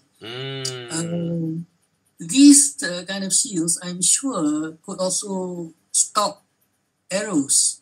Because of the wicker construction. Yeah, the wicker was tightly woven, so it could stop arrows as well. As opposed to wooden or metal shields that, sometimes in order to make it light enough, the metal had to be thin. So when it's thin, it can be penetrated by missile weapons. I think we don't see much of shields in the Malay market nowadays in Malaysia in terms of goods being traded. We often see blades, kris, more so than shields, I would say. What do you think? Yes, as far as I know, there's only one or two traders selling shields of the wicker type. And it's even harder to find the the leather covered shields or the ones with the brass studs, those are even harder to find. So perhaps also due to the lack of, shall I say, forms of silat that use shields nowadays, because many silat tend to focus on the parang and the keris. They don't really. There's very few that use a shield, so there's not much demand for it. But if I may suggest, this is something that we should manufacture in large quantities, because it's actually a very useful thing. I mean, like, you have home invasions and you have any issues. The main thing is to defend yourself, and it's not an offensive thing. Yes, it can be. But generally, if I were to upload this on Facebook to sell, I won't get striked out because it looks like a weapon. I can sell it as a tudung saji, in that sense. All right. But ultimately, I want to highlight one item that has become basically our heritage in terms of the Malays having personnel protection, which is something that is used nowadays as a form of a busana or part of a busana, which is this. Maybe you can share with us about this particular item. Okay. This particular item is called the pending, which is practically the only part of the Malay armor that's left nowadays. And it's essentially a belt buckle. I have one here, if I may show you. So it's right there. And it protects the abdomen of sorts. I've seen 19th century photographs showing very large pending worn in Sumatra. So that means they are actually effectively protecting the wearer. Nowadays, it's smaller. Okay, some are made slightly bigger, but these were, shall we say, the remnants of Malay armor. And if you look at it, nowadays it's not just armor, it is also a symbol of a status symbol. So not just nowadays, I mean, like 200 years ago, perhaps, people don't wear the pending all the time. A few people wear the pending, those normally of royalty or those of the courts, the so-called pembesar, the lords. They wear the pending as a symbol of their status. And also would be a wealth symbol as well, wouldn't it be? Yes, because some of these were made from gold. They're made of gold, they're made of silver. Nowadays, they're commonly made of brass. But back then, they were silver and gold. And there was a book by G.B. Gardner, Malay Weapons. It's another Malay Weapons. Okay, there was a picture in there of half of a belt, a padded belt, with a pending attached. So that means it was worn with armor. Much like what I'm wearing now. So the pending was actually part of the whole suit. If I manage to find the photo, I will share it with you later. Okay, before we move on to the third and fourth segment, I would like to answer some questions from the audience. First of all, from Shad Lishan, I don't get it. How can Malay use widely firearm than bow and arrow? What I understand, bow and arrow is first generation long range weapon. So with that, I would say it's the necessity of the invention itself. If you have something superior, you wouldn't be relying on something that is less superior. At least that's my opinion. What do you think, Pak Kunara? Yes. Tactically, you should go for the more superior weapon. But then again, strategically, if the superior weapon does not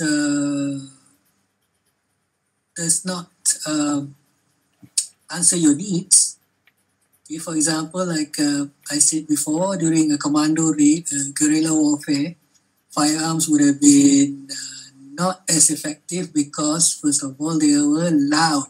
Mm. And secondly, the flash would definitely give your position away.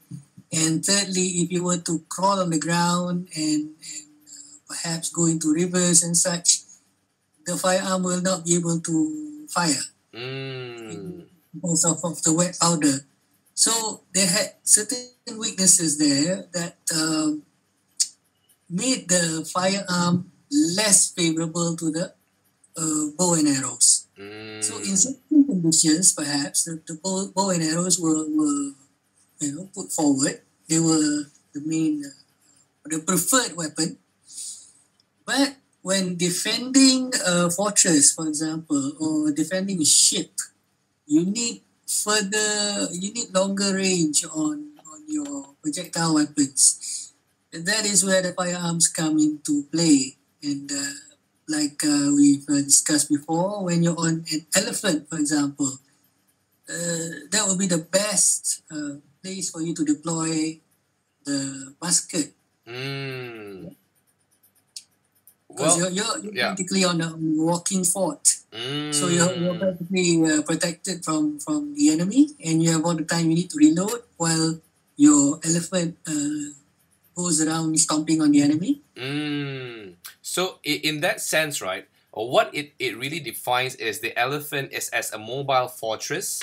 At the same time, the mahouts, or the people who control the elephants and the riders at the back, have an array of missile weapons at their disposal.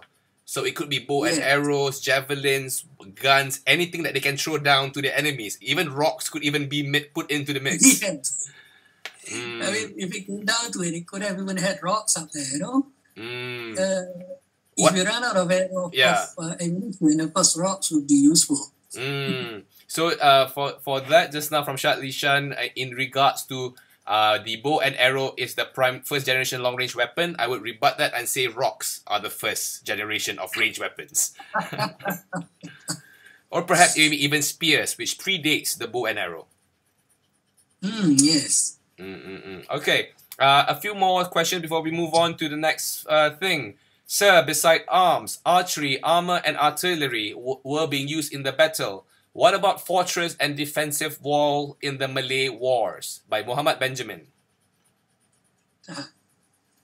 That would definitely call for another session. Okay, hope that answers your question, Muhammad Benjamin. And two more.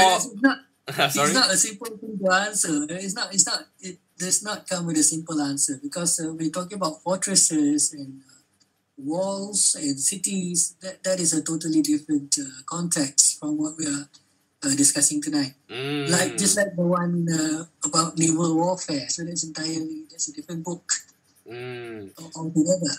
So from Muhammad Benjamin as well, he have requested, Tuan Nara, could you list down the reference books or suggested books to read? What I can suggest you, Muhammad Benjamin, try to follow Tuan Nara on Facebook, and he will basically have resources of what he mentions or what he talks about. So follow his page and follow his Facebook, his Instagram. You will get a lot of these references. But perhaps after this video, Pak Kunara can have a short list of the suggested readings that you can probably share on your page. Yeah, sure. Okay. I'll share some on the page. So Muhammad Benjamin also quoted, in the blockade of Kedah in 1838, a midshipman's exploits Malayan water, written by Captain Sherrod Osborne. In this book's writer do tell about Malay boats. So at least now we have one academic resource for the 18th century, which could be towards the is still in the golden age of sailing. So maybe again, maybe we can take a look at that book. I'm sure there is a PDF somewhere in Google Scholar. And other than that, that is the last of the comments. So let's continue on this one slightly. Here I have is a relief of a depiction of the legendary Hang Tuah.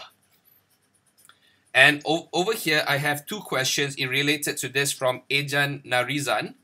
Assalamualaikum Tuan Nara. I'll translate it for you. It's in Malay. I have two questions. First of it, we know Hang Tuah is an expert in close quarter combat.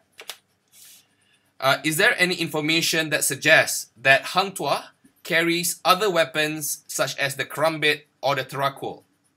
Number 2, I have seen what is illustrated on old maps. What was written now as the South China Sea is actually the Malay Sea. Please correct me if I'm wrong. So perhaps you can respond to that. Okay, thank you for the question. As far as other types of weapons are concerned, there was an account by the Japanese. Okay, I'm not sure if they were referring directly to Hang Tuah because they mentioned Laksmana, but obviously during that time it was him. It was said that he had 5 to 7 blades on his body.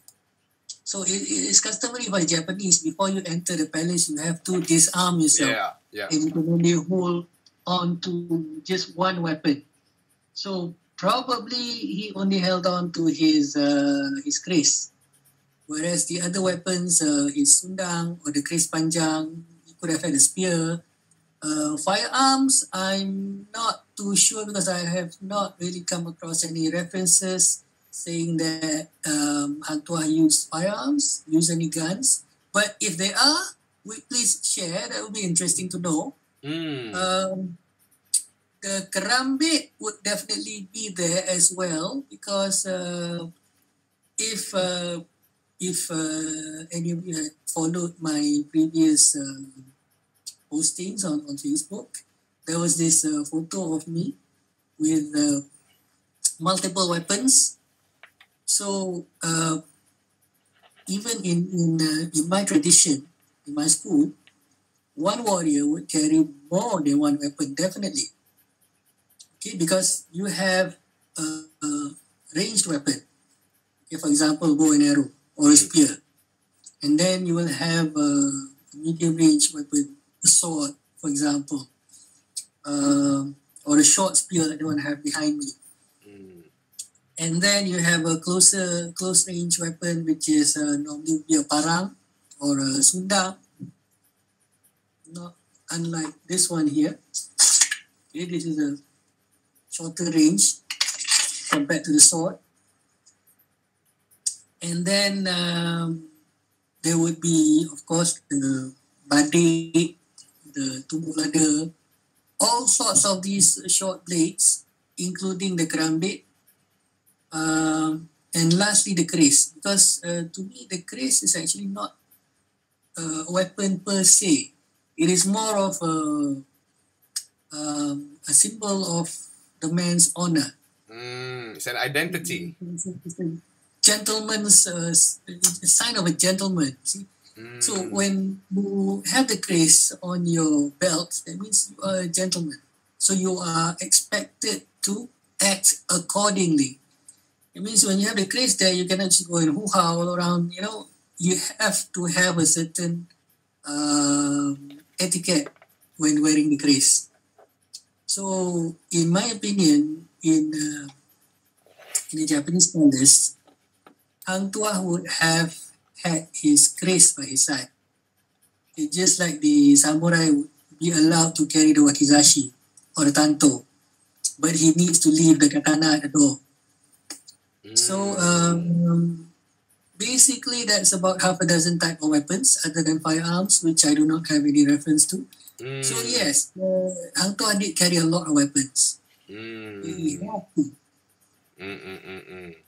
And in terms of the second part of the question on the South China Sea, if I'm not mistaken, it's called the Sunda Sea? South China Sea, Sunda Sea is a more recent name for it. Okay. There was a map by the British, actually. If I'm not mistaken, it was either late 19th or early 20th century, saying that it is called the Malay Sea. And then after the war, they changed it to South China Sea. So I suspect that there is a political maneuver there. I would not comment on that because we're going to go into a different area when we talk about that. But the fact was, I did see a map dated either early in the 20th century or late 20th century, saying that the South China Sea was indeed the Malay Sea. Excuse me for my camera because I'm just switching the charging port because I'm also running out of battery because it's been a very interesting discussion. So just give me 1 second. Okay, all right. Sorry about that. Yeah. Okay. So in terms of the epitymology of the name of the sea, I think it's best we will not touch on that matter because it will be much more politically oriented, and I don't think this discussion is supposed to be a political discussion. So yes, definitely. Okay, and I think that covers our questioning. And perhaps before we move on to the next segment, perhaps you can share in brief the two distinctive types of styles or fighting styles that the Malays currently practice. Okay, we're talking about fighting styles. I'm not sure about the present teaching of Silat, but when I was learning Silat, okay, we were exposed to two types of fighting styles known as the Permainan Laksmana and the Permainan Hulu Balang. Okay. Laksmana is, some would say admiral, but I think a more accurate description of Laksmana would be general, because he was not just in charge of the navy, he was practically in charge of the entire army. So actually Laksmana is a commander. Okay, Laksmana is commander, Hulu Balang is warrior. But in the Malay sense, this does not mean that the Laksmana is superior to the Hulu Balang. It does not mean that the general is superior to the warrior. Because when talking about fighting styles, okay, there are two distinct fighting styles in Silat Melayu. One is where you have a higher stance, almost erect or slightly lowered stance, and you do not jump around, you do not roll around, you use minimal movements, and this is what's commonly referred to as the Permainan Laksmana. Okay. The other one is Permainan Hulu Balang, or the warriors play, so to say. Permainan Hulu Balang is the opposite of Permainan Laksmana. Permainan Hulu Balang is a style where you have middle to low stance, and you tend to roll around, you tend to jump around a lot, you tend to grapple. Okay, it's more of a physical type of fighting compared to the Permainan Laksmana. So I'm not saying that the Permainan Laksmana is superior to Permainan Hulu Balang, or the Permainan Hulu Balang is superior to Permainan Laksmana. Each have their own distinct advantages, and each style is applied in a specific purpose, perhaps? Specific purpose is a specific situation. So for example, if you're fighting on a ship or in a building, for example, a place where you cannot simply just jump out of the way, okay, or a place that you simply cannot run away or you cannot roll around, a very small passageway perhaps, the Permainan Laksmana is the best. You have to use that. But if you're in open warfare, you're on the field. It's an open warfare. So Permainan Laksmana may not be the most ideal style for you to practice in that situation. So that is where the Permainan Hulu Balang comes in. And the warriors of old, they know both styles, not just one. So they are adapted to both styles. And I would like to add another point on the Permainan Laksmana. It is also suitable for those wearing armor. So, I mean, like yourself, you're familiar with armor. You know how it restricts somewhat our movement. Mm. You cannot just simply run around and roll around, jump around in armor. Mm. First of Your movement is more the- economical, I would say. You have more economies of Yeah. movement. yes, and first of all, the weight of the armor itself will tire you down, will pull you down. And then the restrictions on the pieces of armor will definitely restrict your movement somewhat. So that is why the Pemanah Laksmana was introduced. For one of the reasons could have been because of people wearing armor. Okay, so those wearing armor would have been more suited for Pemanah Laksmana. Those without armor would have been more suited for Permainan Gundu Balang. But looking at Malay armor, it does not mean that, if you wear Malay armor, you cannot use or utilize Permainan Gundu Balang. So that's the advantage of Malay armor. It's not overly heavy as to totally restrict your movements. You can still move, but to a certain degree. So in a way, it's actually a give and take between protection and mobility. So when you talk about Malay armor. Okay, so I hope that answers the question on Permainan Laksmana and Permainan Gundu Balang. Okay, I think that would be a very good, very brief that you're actually sharing that. But it's okay, because if we go into even slightly more detail, again, it will be too long. Okay, so this it boils down, we've talked about the Malay world, we've talked about the equipments, we've also talked about the types of influences that could have possibly influenced the region, and now I would like to get to the heart of the discussion today, which is the Jenawi Sukma. So, Pak Kunara, perhaps you can enlighten us on these three rather distinct looking blades. Okay, as I mentioned before, the Jenawi is a long-bladed, two-handed sword. Okay, if you look at the pictures there, we have three swords. The one with the blue background is, if I'm not mistaken, that is the Curasi Ninja Kini. The sword belonging to the Sultan of Perak, supposedly handed down from the Sultan of Malacca, who got it from his ancestor, Sang Sapurba. So this sword, if this is the original sword, is about 1,000 years old. That's very long. Yeah. So, and then we have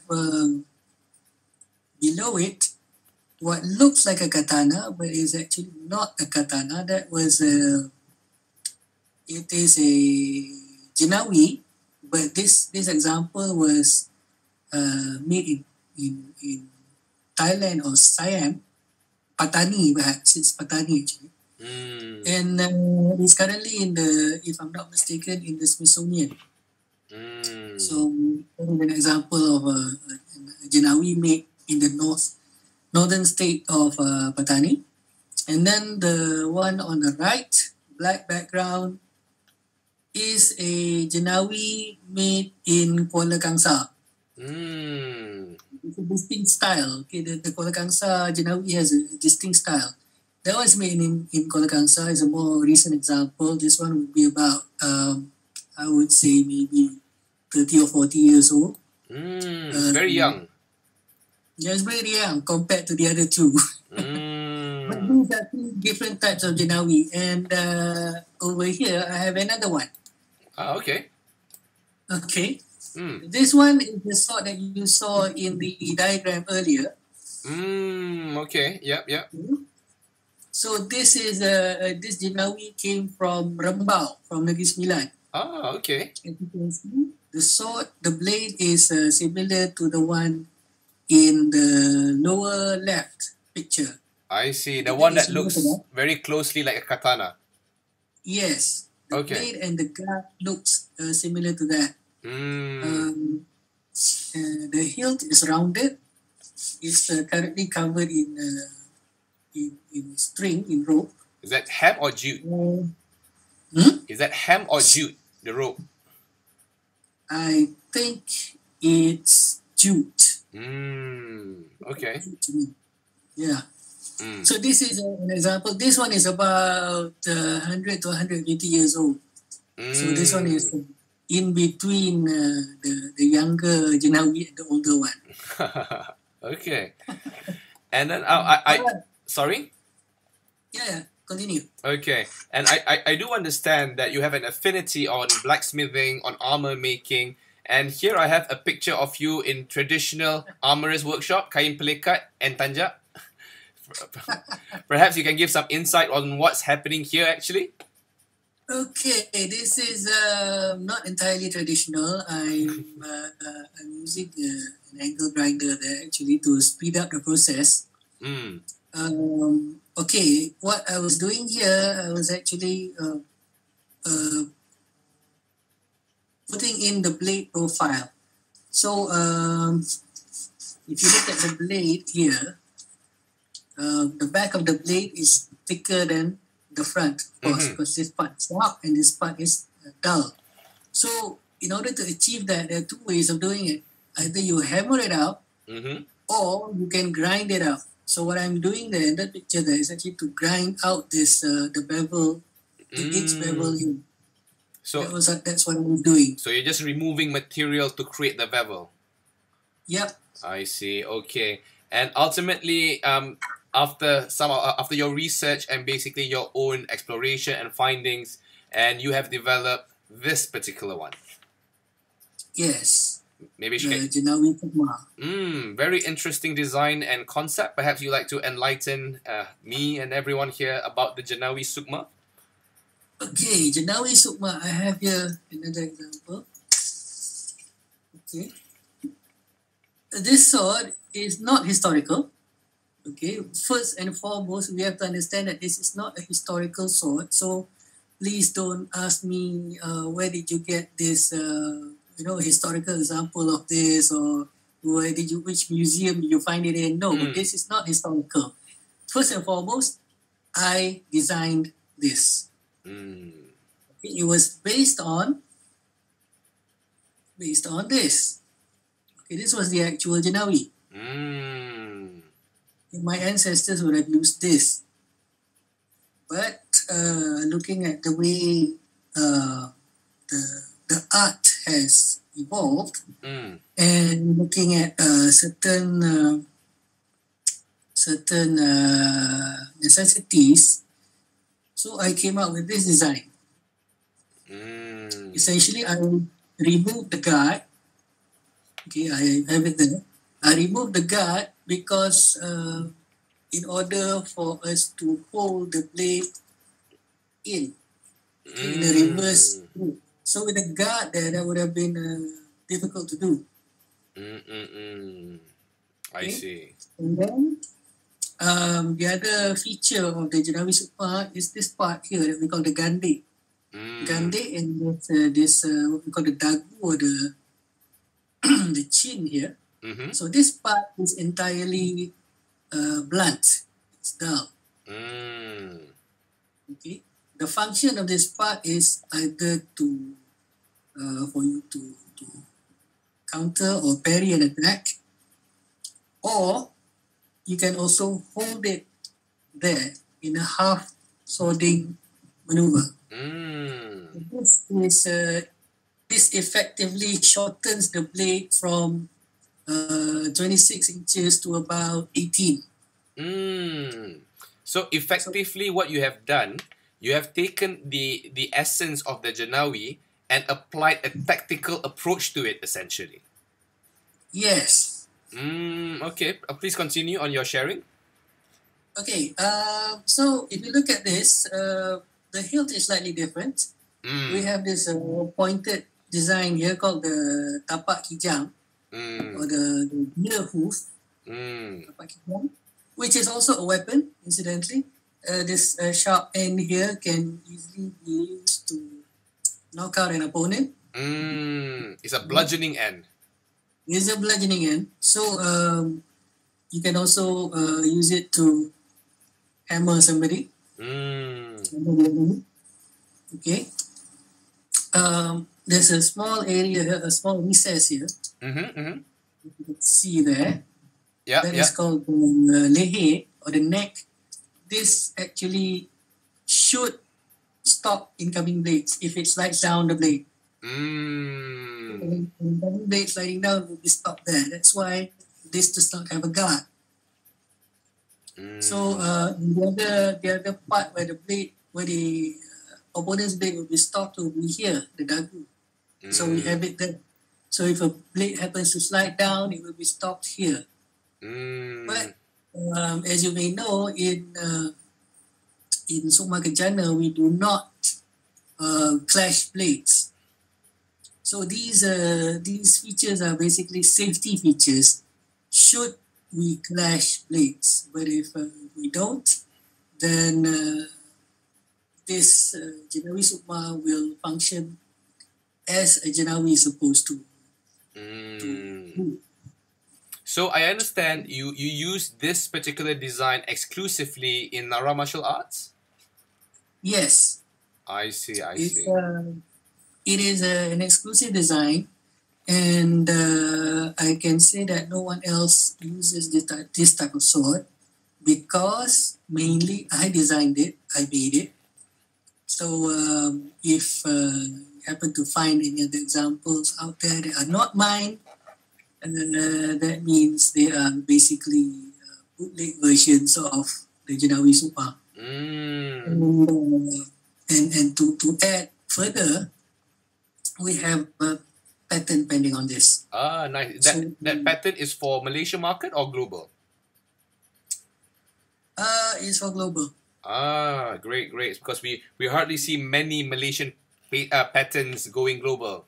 So perhaps this is one of the few traditional inspired items that is going for patenting. Yeah. I think that will be very, very interesting to see once it has been approved for the patent. So currently the Jenawi Sukma sword itself, the blade, is patent pending. Yes. I see. That is actually very, very interesting. And this is basically, you're using the term Jenawi based on Kamus Dewan edisi 1970. The terminology of Jenawi, which is, perhaps you can share a bit on the Kamus Dewan's definition? Okay, the Kamus Dewan's definition of Jenawi is a long-bladed weapon, a long-bladed sword with a long handle that can accommodate two hands. So it's a two-handed sword. It's a two-handed sword. So based on the Kamus Dewan, it means that the Jenawi is a two-handed, long-bladed sword. So if for example, we have this is a long-bladed sword, but it is a single-handed grip. So you cannot call this a Jenawi. Jenawi is a very distinct style of sword.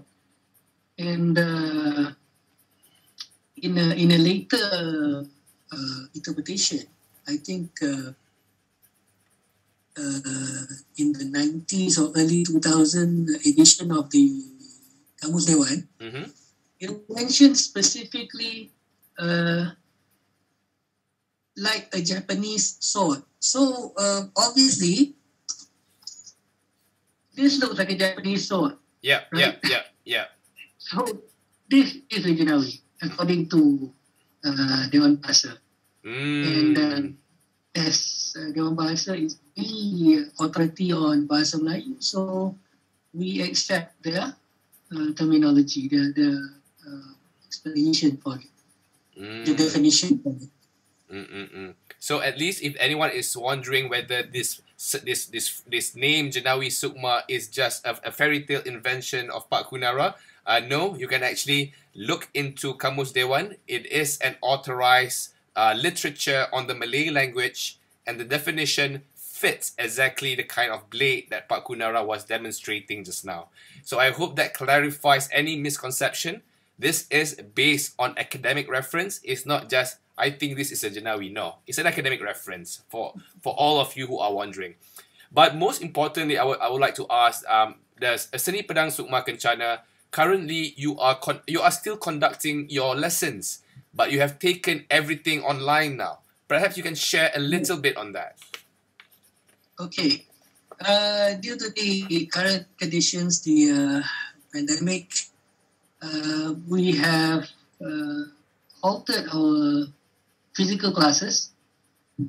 So now we are totally online. So how we do it is that on a weekly basis, we will issue exercises or challenges to the students. Okay, you have to do this for this week. And they will send in their videos doing what we requested them to do. So based on that, I will evaluate our team, we call Dewan Perguruan. We have a team of instructors. Okay, we will evaluate and we will improve on the students' performance based on the videos that they send in to us. Once in a while, we also do live classes because it's sometimes not easy to get everybody in. But once we can get that, we come up with a webinar internally. But perhaps in the coming months, we will make available the webinars to all students and students. So because we want everybody to know about Sukma Kencana. So the name Jenawi Sukma comes from Sukma Kencana. Sukma Kencana is the art of our art of the sword. So to define the Jenawi Sukma and the traditional Jenawi, we call it Jenawi Sukma. So there is its own classification. Basically, this is your interpretation of the classical weapon. Yes. So let's get all that very clear. Yes. And then back to the online classes, there will also be an English version for international participants. Very interesting. So, those of you who do not speak Malay, we are preparing a series of the classes are conducted through videos, instructional videos. So we will post up the videos. Those who subscribe to the classes, we will give them access to these videos. They will need to watch the videos and then they will need to repeat what we demonstrated the videos in their own video and then send it to us so that we can evaluate. So that's how we do it. Because from our experience, it's very hard to get everybody together in one specific time, especially when you're going international. So it's morning here, it could be night somewhere else, it could be middle of the day somewhere else. So we use the video approach. So they can view the video at any time and they can send their feedback to us at any time. So we take away the time factor there. But in that sense, wouldn't that risk the students not sending the video at all? For example, like me. Well, you guys are paying for it, so if you don't send the videos, it's your loss. Your loss. But I will get back to that video on you.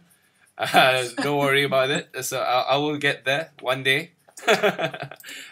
One fine day. Yeah, all right. So on the Sukma Kencana Academy, if you want to know more information about this, they are available on Facebook and on Instagram. And as Pak Kunara has mentioned earlier, everything is in a repository of a subscription basis where the content is there, and basically whatever you record will be evaluated by Pak Kunara and his team of experts and instructors to make sure that you are emulating the right steps and the right movement. Because from what I understand, every step has a meaning and every meaning has a reason. So if you would like to know more about the Jenawi Sukma, feel free to directly contact Jenawi Sukma or Pak Kunara on Facebook or Instagram. So I hope you people don't bother me asking about the classes, because that's not me. That is Pak Kunara over there. All right. Okay, Pak Kunara, I think we are in the last segment already. The time now is 11:15. We only have about 15 minutes to go over this very popular topic in recent times, which is physical versus spiritual armor. So as we have talked earlier, I'm just here showcasing the different types of armor within the region of the Malaccan contemporaries. So these are elements that is available in the world at that time.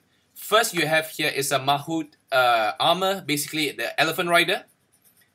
If you notice, even his facial mask looks like an elephant. So, so this is more on the Mamluks and the Persians. And over here we have from the Qing. This is called the mountain armor with multiple layers of lamella. And here you have the mirror armor, again famously in the Turkish, Persian and Mughals. And of course you have the Japanese suit of armor similar to what I'm wearing today. So these types of armor all have similar traits. In a sense, they all have a form of chainmail. They all have a form of plates. They all protect the same regions of the body. So this tells us a lot about the practicality. However, as I've noticed, people in Malaysia, they fail to realize how an armor works.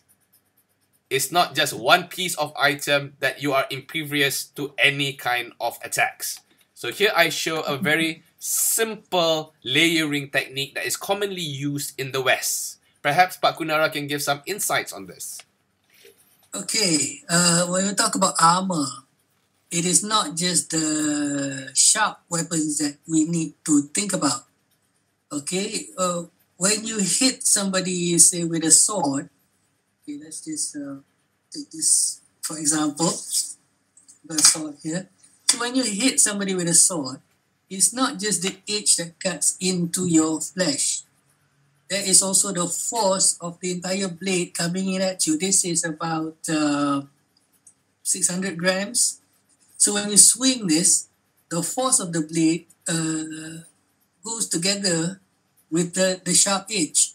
So if you were only to wear one layer of armor, for example, just one layer of chainmail, you might not get cut, but the force will definitely break the bones underneath. So if you look at the slide here, this is a very basic setup where you have 3 layers, at least, at minimum, 3 layers of armor. The first layer is what we call a gambeson. Is basically a padded jacket. Okay, this one is to absorb the force, like I said, for the force of the sword coming in. So the gambeson absorbs the shock. Okay. The next layer is the chainmail. The chainmail prevents the sword from going into your flesh. So we have here protection against blunt force trauma and protection against an edge weapon. But what happens if somebody hits you with a club or with a war hammer? That will definitely not, the chainmail definitely cannot withstand that. It will give, and the gambeson would not be thick enough to absorb the war hammer's force. So, in order to prevent the warhammer from damaging you, you have another layer of plates, solid steel or metal or whatever other materials that you have, plates to basically absorb the first impact of the percussion weapon. And the gambeson underneath absorbs the rest of the shock. So this is how armor works, layering. And with these solid plates, the main weakness of these plates, as opposed to the chainmail wraps around your body. It's like a fabric. So it is very flexible. Whereas the plates are not, they are solid. So there are bound to be gaps here and there. That is why, if you look at this slide, you have chainmail underneath the plates. And underneath the chainmail, you have the gambeson. So these 3, they work in unison. They cannot work independently of each other. So you need to have all three elements in order to have an effective form of armor. So basically that's it. So the layering techniques even works in modern armor. For example, the flak jackets or the bulletproof armor, where you have a layer of Kevlar in front, you have the steel plate inside, and of course, in the inside, you still have your EVA paddings. So there are multiple layers. But the distinction I would like to make here is that modern armor is used to stop bullets, not arrows, not blades, or anything else like that. And for that purpose, we won't be discussing in detail. It's a different topic. And here are the types of armor that's more commonly associated with the Islamic crescent. You have the standard chainmail, and then the plate with chainmail, and then we have the lamella, which is also popular in Asian cultures and the nomadic steppes cultures. So these are just a snapshot. Again, tonight is a discussion, it's not a lecture, and these are also a few more popular types of armor that could have been used here as well. This is the char aina, or the 4 plates armor, which is essentially trays of metal that is fastened together, similar to a modern body armor, similar to a Japanese style armor. So that tells us the function is still the same, which is for defense and personal defense, and the areas remains the same.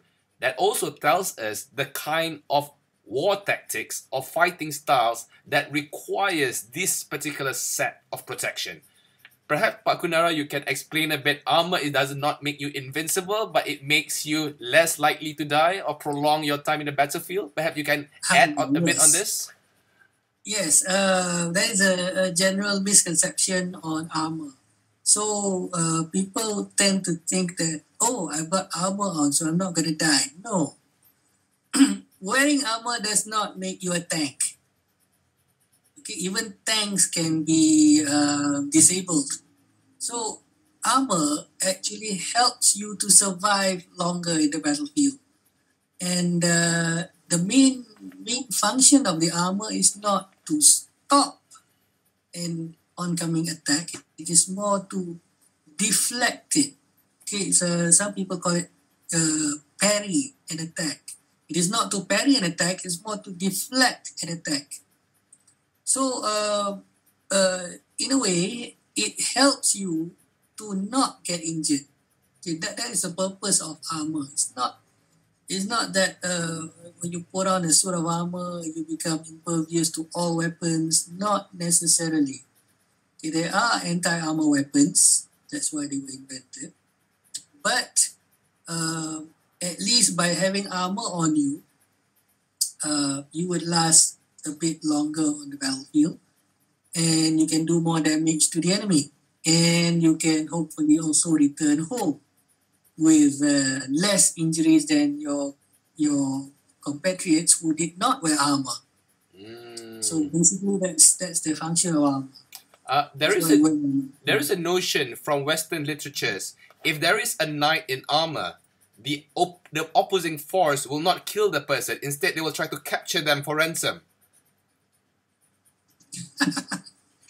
Okay, it may have been true because normally knights in armor are the rich guys. Yeah. Okay, because the armor of King Henry VIII, he was about time of Malacca thereabouts. His full suit of armor would today cost you 250,000 ringgit. 250,000 ringgit. Yep. Are you sure that's not a GDP of a GDP of a small country? It is. Okay. So his suit of armor is worth a small country at the time. So at that time. So that is why people wearing armor were usually captured and then held for ransom, because they know these guys are rich. Only the rich wear armor, which is a similar case in our world, in the Malay world. Only the rich can afford to wear armor.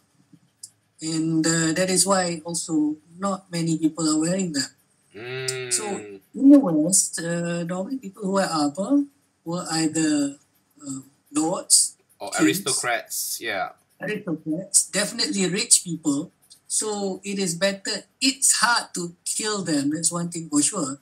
Might as well hold them for ransom, and then Bargain, take advantage essentially. of them. They can also be a bargaining chip that could turn the tide of a battle.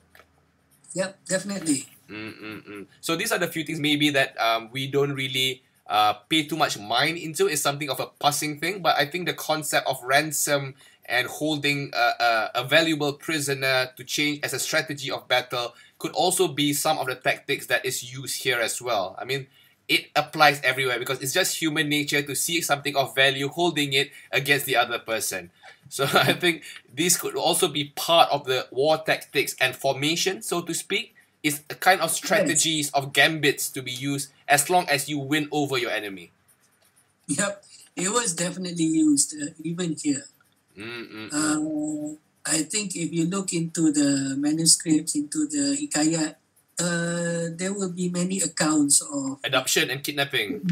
Yes, adoption and kidnapping is common.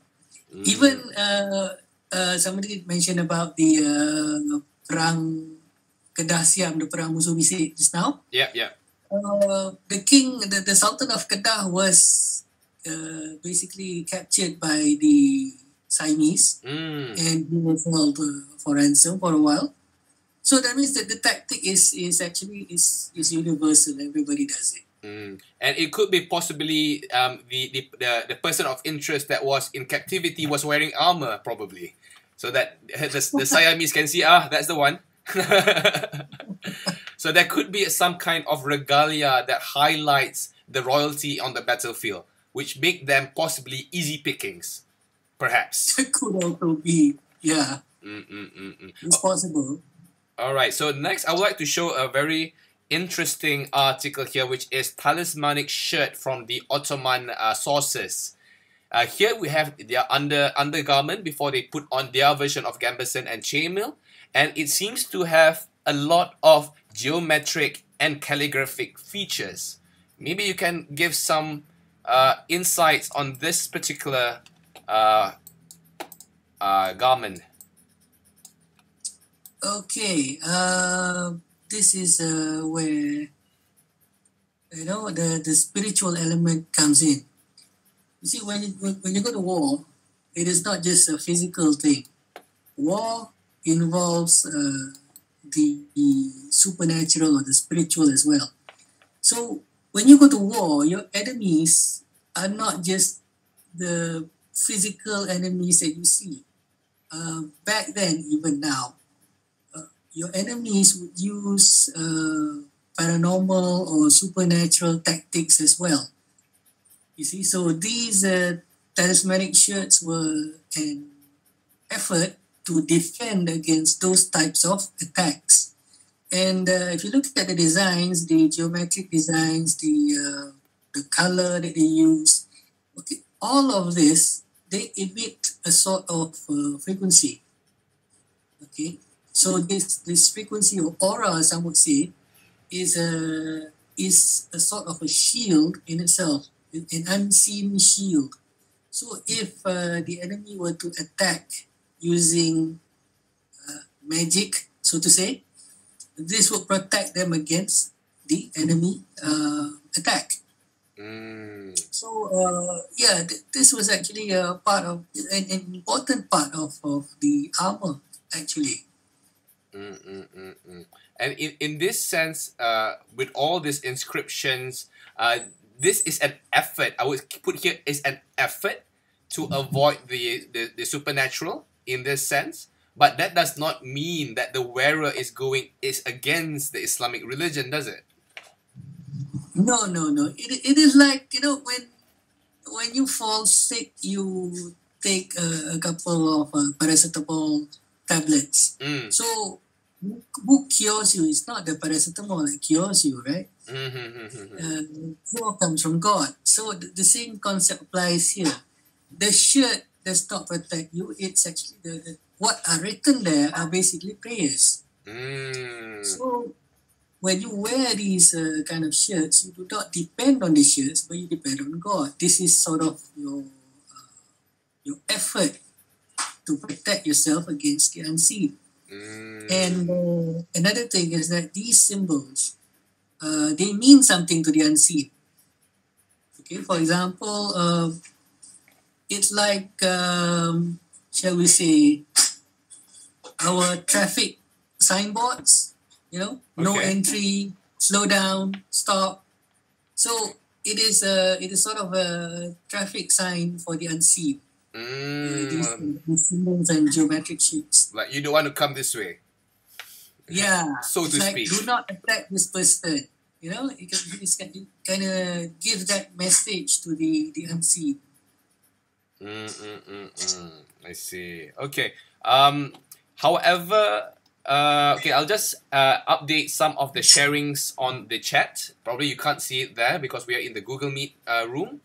About Malay boats and sailing, there is a book written by G.A. Henty in his Malay Pirates Story of Dangerous Voyage. So that's another book that is quite interesting. So it's right there. Mr. Muhammad Benjamin have graciously left us some citations here that we can look into for further discussion. Shad Li Shan again mentions here, it's really exists, those ancient times they're using supernatural in battlefield. Wow, I'm impressed. Yes, they've been doing it even before the dawn of time. So perhaps Pak Kunara can enlighten a bit. Okay, supernatural elements have been around since the first man came down on earth. Ever since Prophet Adam was cast to earth, it's been used since then. Okay, it's been used in time immemorial. Every culture used it to a certain extent. Some maybe more than others. So we can see that, for example, the Eastern cultures have their set of shamans and whatnot. Yeah. Shamans and whatnot. And we have Merlin in the West. Yeah? We have Merlin in the West. Yes, we have Merlin in the West. We have the African shamans. We have even the North American. The Indian tribes. The people. Indian tribes. Everybody at one point or another had resorted to these supernatural or spiritual tactics. Even the Malays. And the Malays especially are known to be very close with this unseen world. So, go ahead. So it is actually not something that is strange to us, to our ancestors. It's to them it's like a game. Okay, to them, but to us nowadays it's something serious, something major, because we are no longer of that time. We are no longer of that situation. So we are not really familiar with the unseen as they were. They are more in tune with that kind of practices back then. Yes, definitely. And what is interesting, based on this concept, as we have clarified, it's not exclusive to the Malay or the Islamic faith. It is everywhere. It exists in all known cultures and histories. But one thing that I would like to point out in this kind of time where it is mass-produced, the talismanic shirt is then mass-produced. And this is one particular example of a mass-produced version. So maybe you can give some insights on this particular one. Okay. You see, the original talismanic shirts, they were handmade and handwritten by people who knew what they were doing. So the people who made the shirt, who wrote the inscriptions, they knew what they were doing. They knew exactly what they were doing. So there is a personal touch to it. The persons, the artist or the shaman or whatever you wish to call him, he has intent when he was, doing these images, these scripts. There's intent there. There is a form of prayer there. There is what we call doa there. Whereas when you look at these current, the later versions, those that are printed out, mass produced, there's no soul there. You know, it's just like any other kind of printed cloth. So, in that sense, this new version does not have the significance of the original ones. So, in a way, it will affect the effectiveness of this type of armor. Because I do see this being sold on Shopee. It's so easy. Yes. You know, it used to be, it is very hard actually. It's not an easy task to come up with all of these. But nowadays you can just, with a few clicks, it'll be sent to you. Yeah, within 1 week, free shipping. Yeah. So for those, sorry.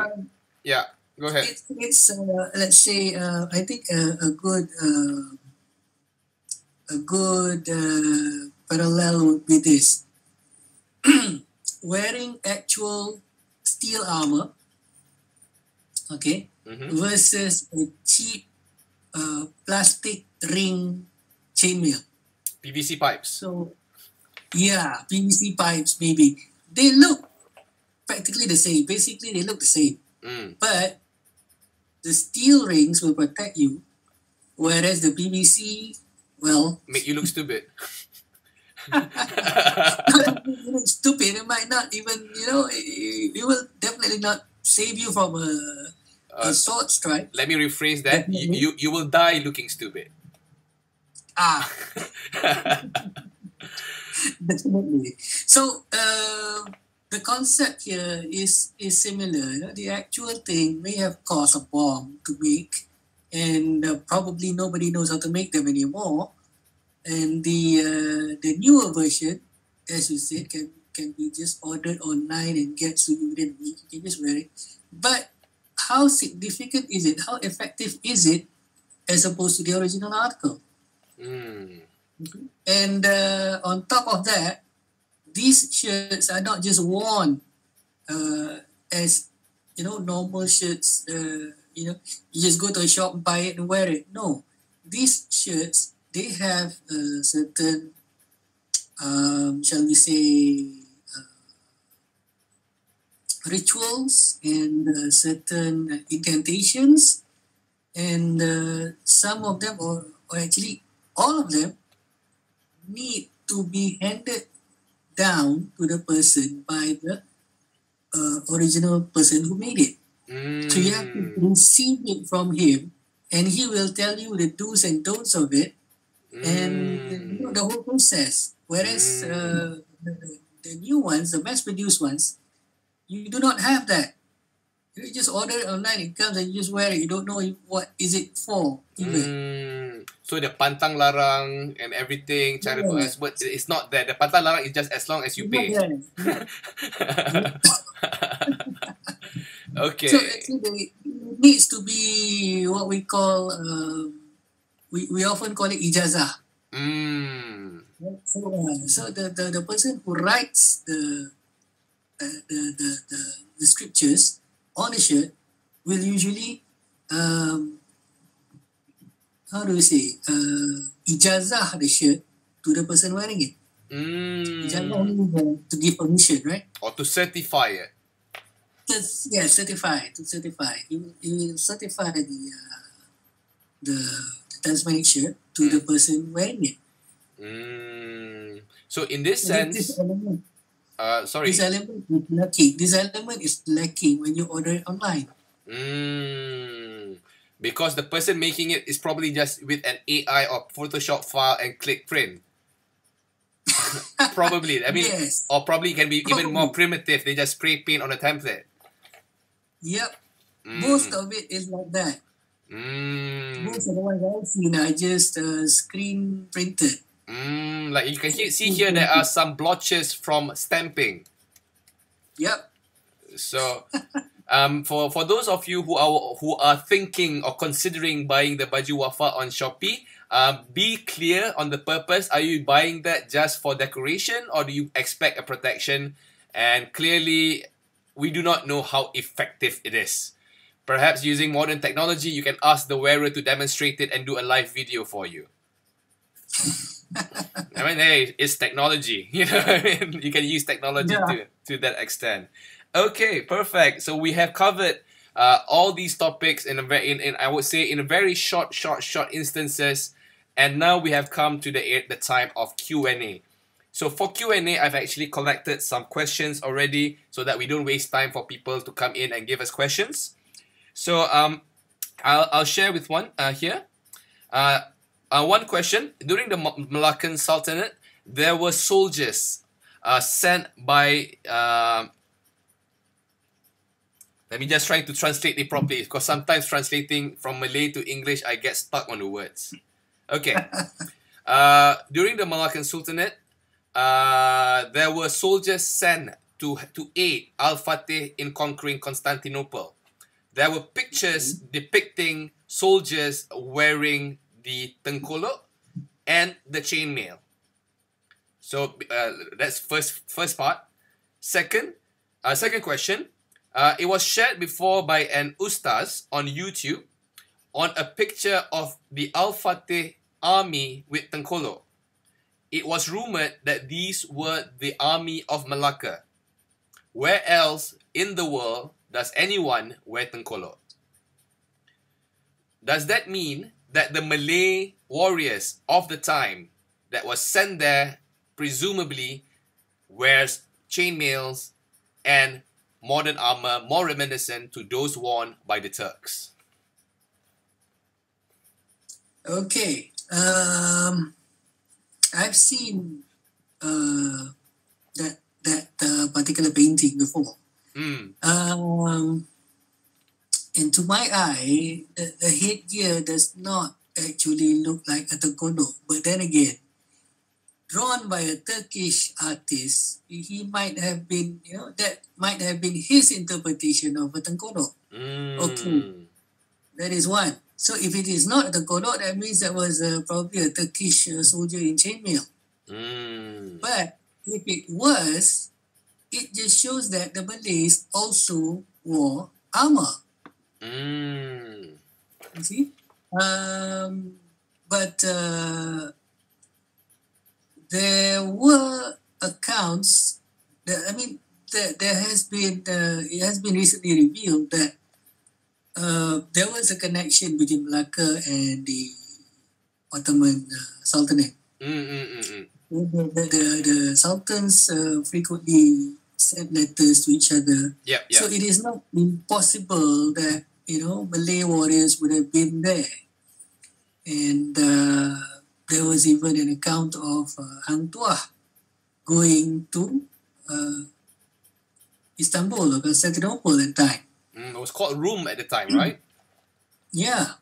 It was called Rome at the time, yes. It was called Rome at the time because Constantinople was known as the last Roman Empire. So, yes, if you say, were the Malays involved, there is a high probability because of the painting. I would really say the painting is a really reliable source because it could have been painted hundreds of years later. Because it may not have been contemporary. And another thing about paintings is that it is up to the artist's interpretation. And there could be a creative flair instead of actual documentation. Yes. So, but looking at other factors, there is a possibility that the Malays were there. So yeah, it's quite plausible that Malacca did send reinforcements. Not to say reinforcement, maybe a few of support in a sense. Support. Yeah. In defense, yeah. But there were some accounts that the army defending Malacca during the Portuguese attack consists of soldiers from these countries. On the flip side. Yes. And these accounts were made by the Portuguese, not the Melaccans. So the Portuguese observed that there were about 20,000 soldiers in Malacca, 20 to 30,000, I think. And some of them was quoted as wearing chainmail. And it is even said that they came from Rome, which was Turkey. So that means it was either they were garrisoned there, or they could have been trapped there. Because of the blockade. It could have been a political envoy or something. And then apparently the Portuguese attacked, so they were trapped there, they couldn't go anywhere, so they fought along the Malacca soldiers. Or they could have been a garrison there itself. A garrison of Turkish soldiers, like what they had in Aceh. I mean, in that sense, very interesting to note, the flag of the Aceh, it has the Ottoman star and crescent moon. And even in the current map of Johor, is essentially an Ottoman outpost in the middle of the Blue Sea. Yes. So that shows how close the people of the Malay were with the emergence and the imperialism of the Ottoman Empire. So it's not impossible that you would see a Malay army or soldier wearing something exactly like yourself. Yes, it was highly probable back then. And it is not just based on flags and documents. My ancestor, 9 generations above me, was a Turk.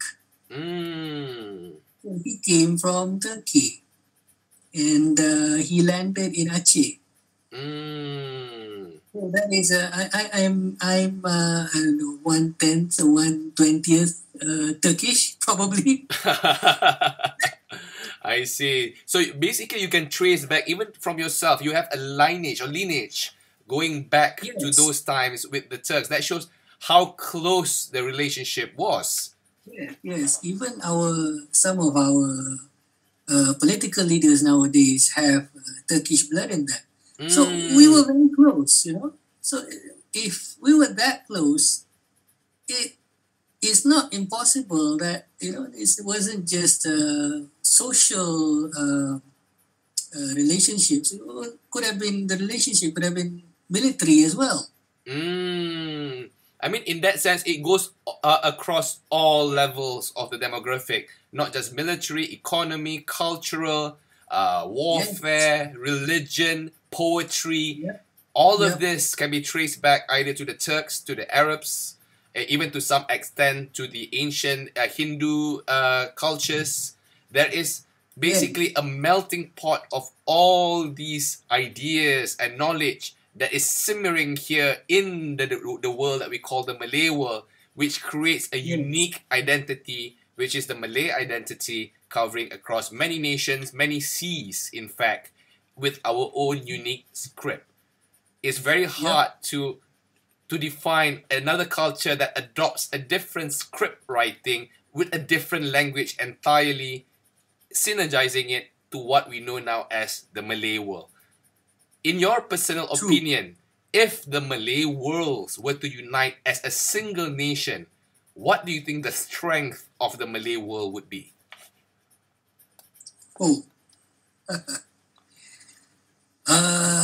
If the entire Malay world as we know it were to unite, we would have an empire extending from Africa to Japan, which is practically half of the, or maybe even more than half of the world's population. So it would be a very powerful entity. If the entire Malay world were to unite and come together under one ruler. And to put that into a more specific perspective, when we talk about the strength of an empire, most people will talk about landmass. But here, I think the distinction with the Malay world, our jajahan or our jurisdiction are the seas. Yep. So that will exemplify if other cultures are basically the lords of the land, or perhaps like the Mongolian Khanate were the conquerors of the landmass. The Malay race or the Malay world, we are the lords of the sea and water. What do you think about that statement? I totally agree with that, because if you look at the ancient Malay kingdoms, they were mainly maritime. Okay, and I would like to quote an instance from one of the documents found during the Chola raid. That would be Chola. Chola is the Danurveda document? It was actually a bunch of receipts. Oh, okay. All right. Written on pieces of copper. Trade receipts. Yeah, trade receipts. Okay, and in one of these receipts, there was a salutation to the king of Chola. Okay. So, for example, this says His Majesty the King of Chola. Okay, and then there was another salutation to the ruler of the Srivijaya Empire. As we know, Srivijaya is a Malay empire. So the salutation to the Srivijaya king or ruler was His Majesty the King, the Great Lord of the Sea, the Master of the Makara, so and so, this and that, King of Srivijaya. This is Patih Gajah Mada's story, wasn't it? If I'm not mistaken. It was before that. Before that. Okay, all right. I see. So if you look at this, the receipt came from Chola. So they addressed their own king as His Majesty the King of Chola. But they addressed the king of Srivijaya as His Majesty the Lord of the Sea, blah, blah, blah, owner of the Bakara, this and that, king of Srivijaya. It shows that Srivijaya was a more powerful empire at the time. So that shows the dominance of the Malay people on sea.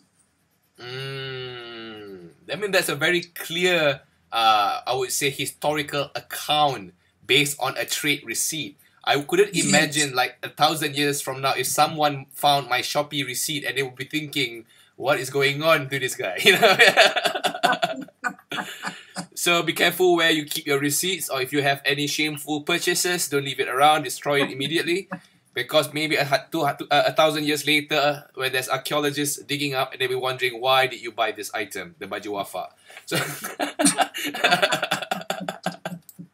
okay, so I will just finish up on the questionings on this and the comments.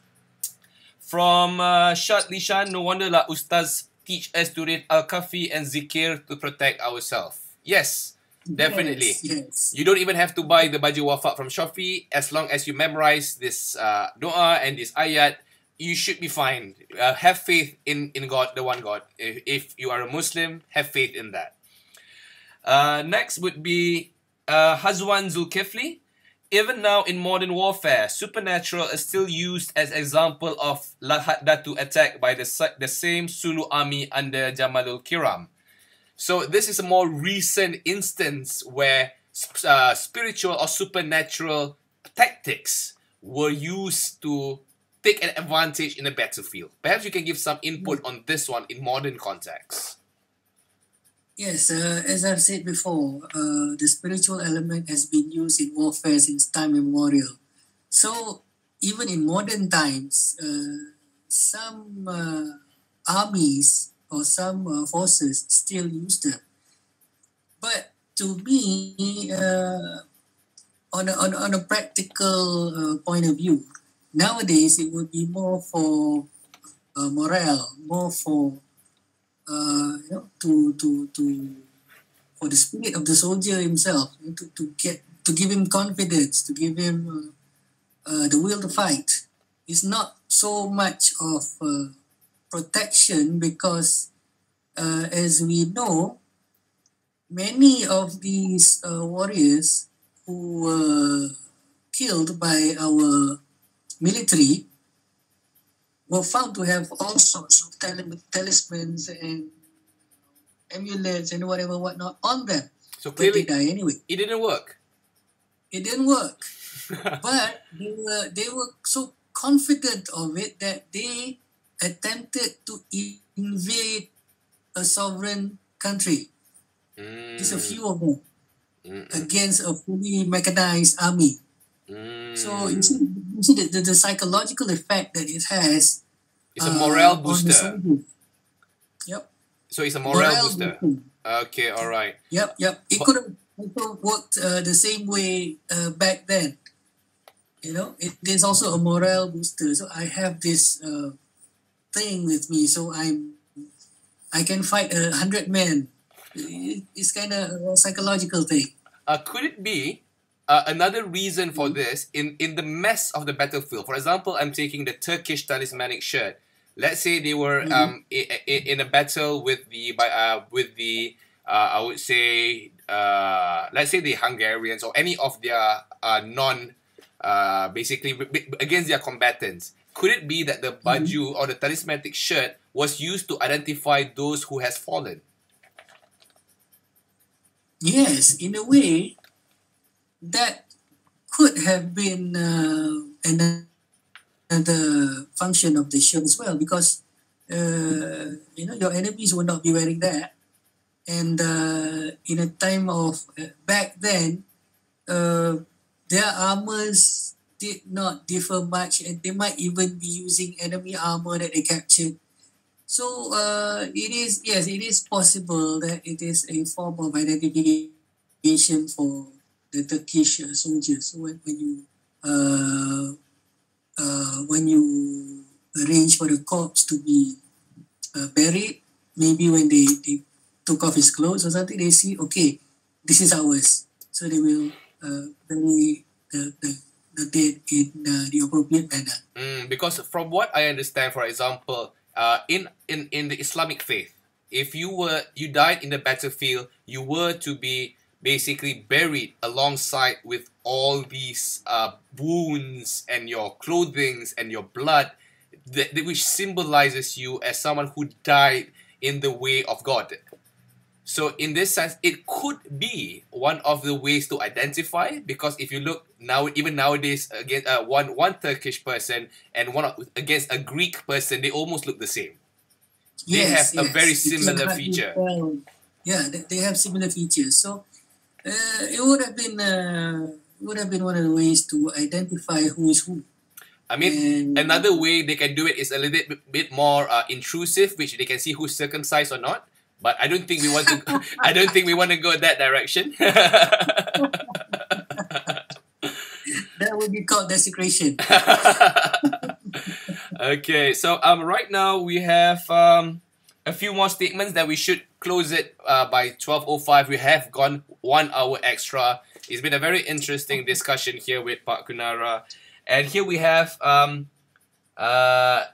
artist is just expressing their creativity than fact. Yes, we agree with that statement, because sometimes artists will use based on memory and whatever they can perceive and understand based on their own cultures. And artists didn't go to war. Yes, probably they would be staring from far away. They can hardly see anything. Yeah. Okay. They could have been drawing based on the accounts of the soldiers. They didn't really see what happened themselves unless they were there. Right. In regards to this, there were some speculations. I won't mention the literature or the author.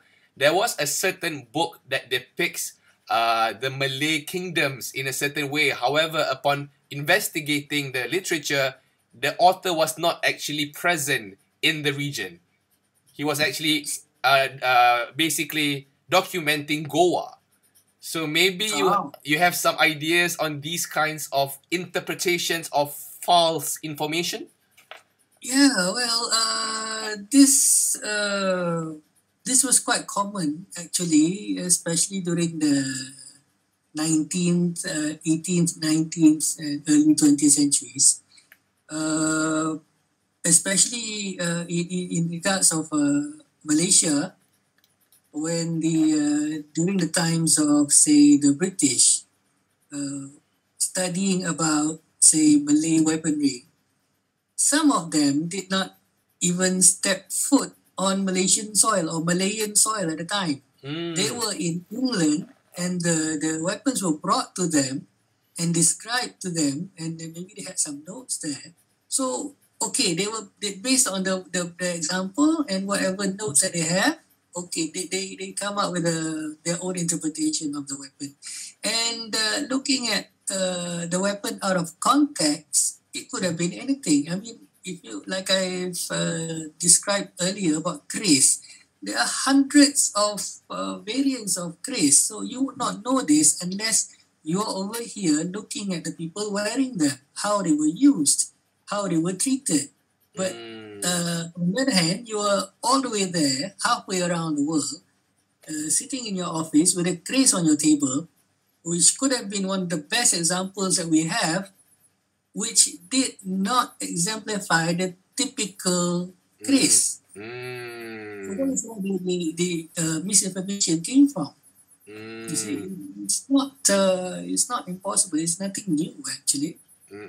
So what we are doing now is actually we are trying to rectify most of these misinformation, and we're trying to reveal or trying to tell the world what we know of our own culture.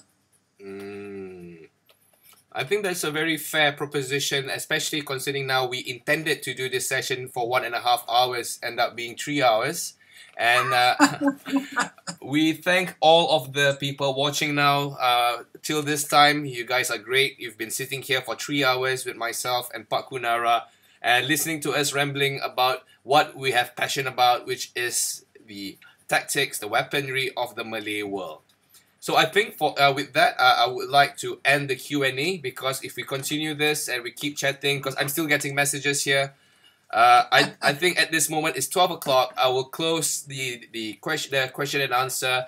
At this point in time, before we end this, I would like for you, Tengku Nara, to give some feedbacks and perhaps to quickly summarize your opinions on this matter.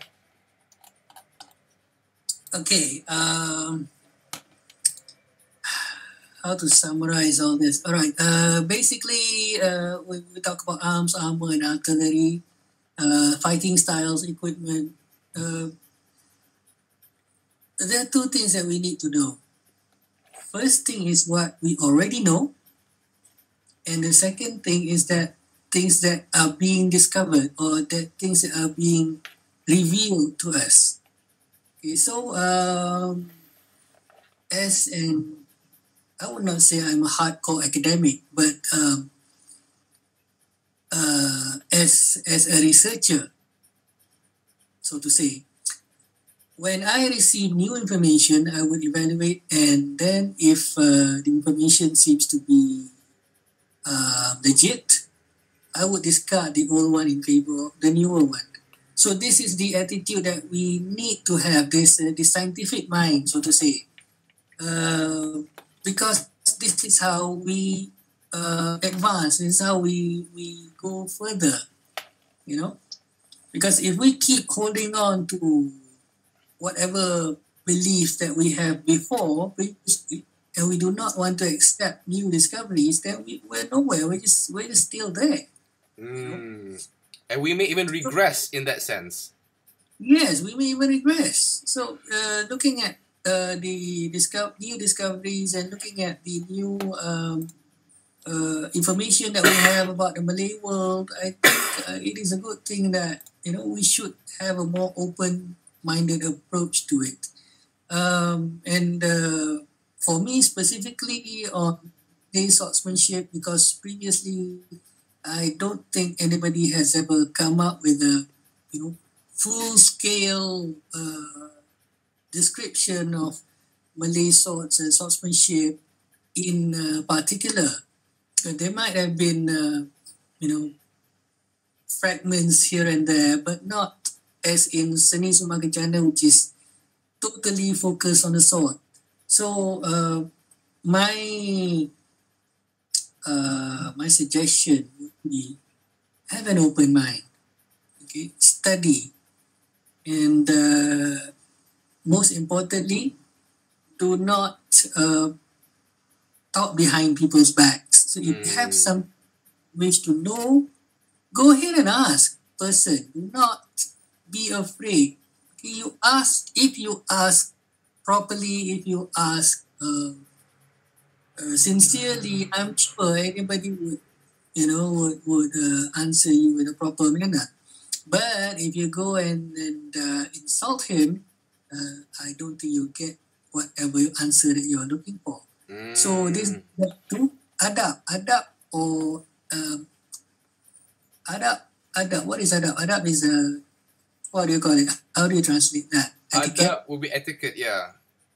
Etiquette is a very important part of the Malay culture. So when we talk about Malay culture, adab or etiquette is the first thing that we should address. And by looking at this, we see how the Malays of old were very highly civilized, actually, in our own standards. So that's the other thing. We should look at our own standards instead of comparing our standards to Western standards, for example. Of course, it's going to be comparing the cat to the fish again. So, yeah. I guess in my understanding, based on your interpretation of the summary of tonight's discussion, is to basically apply the scientific process in identifying the jati diri or the Malay identity, irregardless whether it is weapons, language, or anything. But the main thing would be the adab and the integrity of the Malay culture and world itself.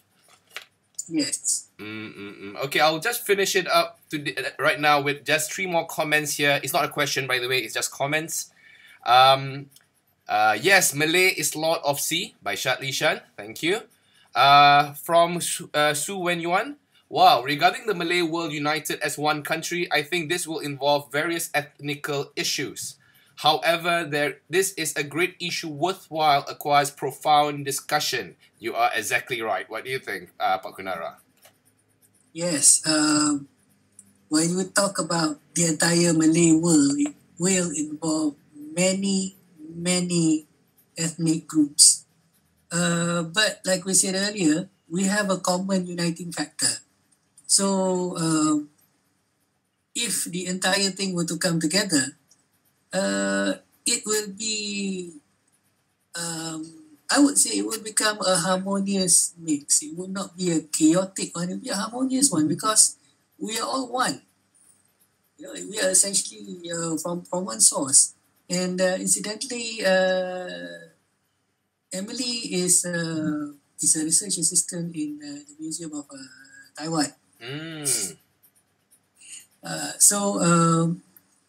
Thank you, Emily, for watching all the way from Taiwan. So basically it's a big melting pot, So we will have issues here and there, but since we are one, we will find ways to deal with it. All right, and to echo that, Su Wen Yuan added, yes, agree with Malay is Lord of Sea. I would be very careful with the term Malay is Lord of Sea. I would say the Malay world is the sea. Because I want to be politically correct here. So let's try to not pin a specific ethnic, but I would just say the Malay world, we control the sea in general, in that sense. From Tucker Shoemaker, jarang-jarang orang nak bercerita tentang sejarah Melayu ini. Terima kasih atas ilmu dan cerita yang telah disampaikan. Okay, terima kasih. Thank you so much Tuan Nara and Tuan Anuar. Sangat best this topic. Thank you very much. That was the last message of the evening before all the comments has been ended. So thank you very much, Pak Kunara. That time now is already 12:10. It's already Saturday. We started on Friday. And I hope if any of you would like to have more sessions on this, I have a few ideas that maybe we can see you if you are into it. The first one would be the Malay language across the world. For example, our words is similar to certain words used by the Samoans, by the Hungarians. Even as far as Cape Town, Africa, there are traces of the Malay language. That's one topic. Second topic would be the influence of the ancient Hindu kingdoms in early Malay civilizations and war tactics. And for this one, I also have another expert from India who studies the Danur Veda, who can come in and share these things with us. And finally, the third one would be all the links and discussions we had today, such as naval warfare, war formations, guns, cannons, and all as such, which was discussed today. So all this discussion today will be live on the YouTube channel, where I will include subtitles for those of you who may not understand Malay. Bagi mereka yang kurang memahami bahasa Inggeris, kita akan letakkan sari kata di bawah, yang mana ia akan ditranslatekan oleh Google secara automatik. InsyaAllah kita akan buat lebih seperti ini lagi. Jadi Pak Kunara, kata-kata terakhir untuk penonton-penonton dari Malaysia. Okey, saya ucapkan terima kasih kerana sudi bersama kami malam ni, dengar kami berceloteh. Tapi apa yang penting di sini ialah kita seharusnya kita bersatu. Okay? Dan sebagai bangsa Melayu,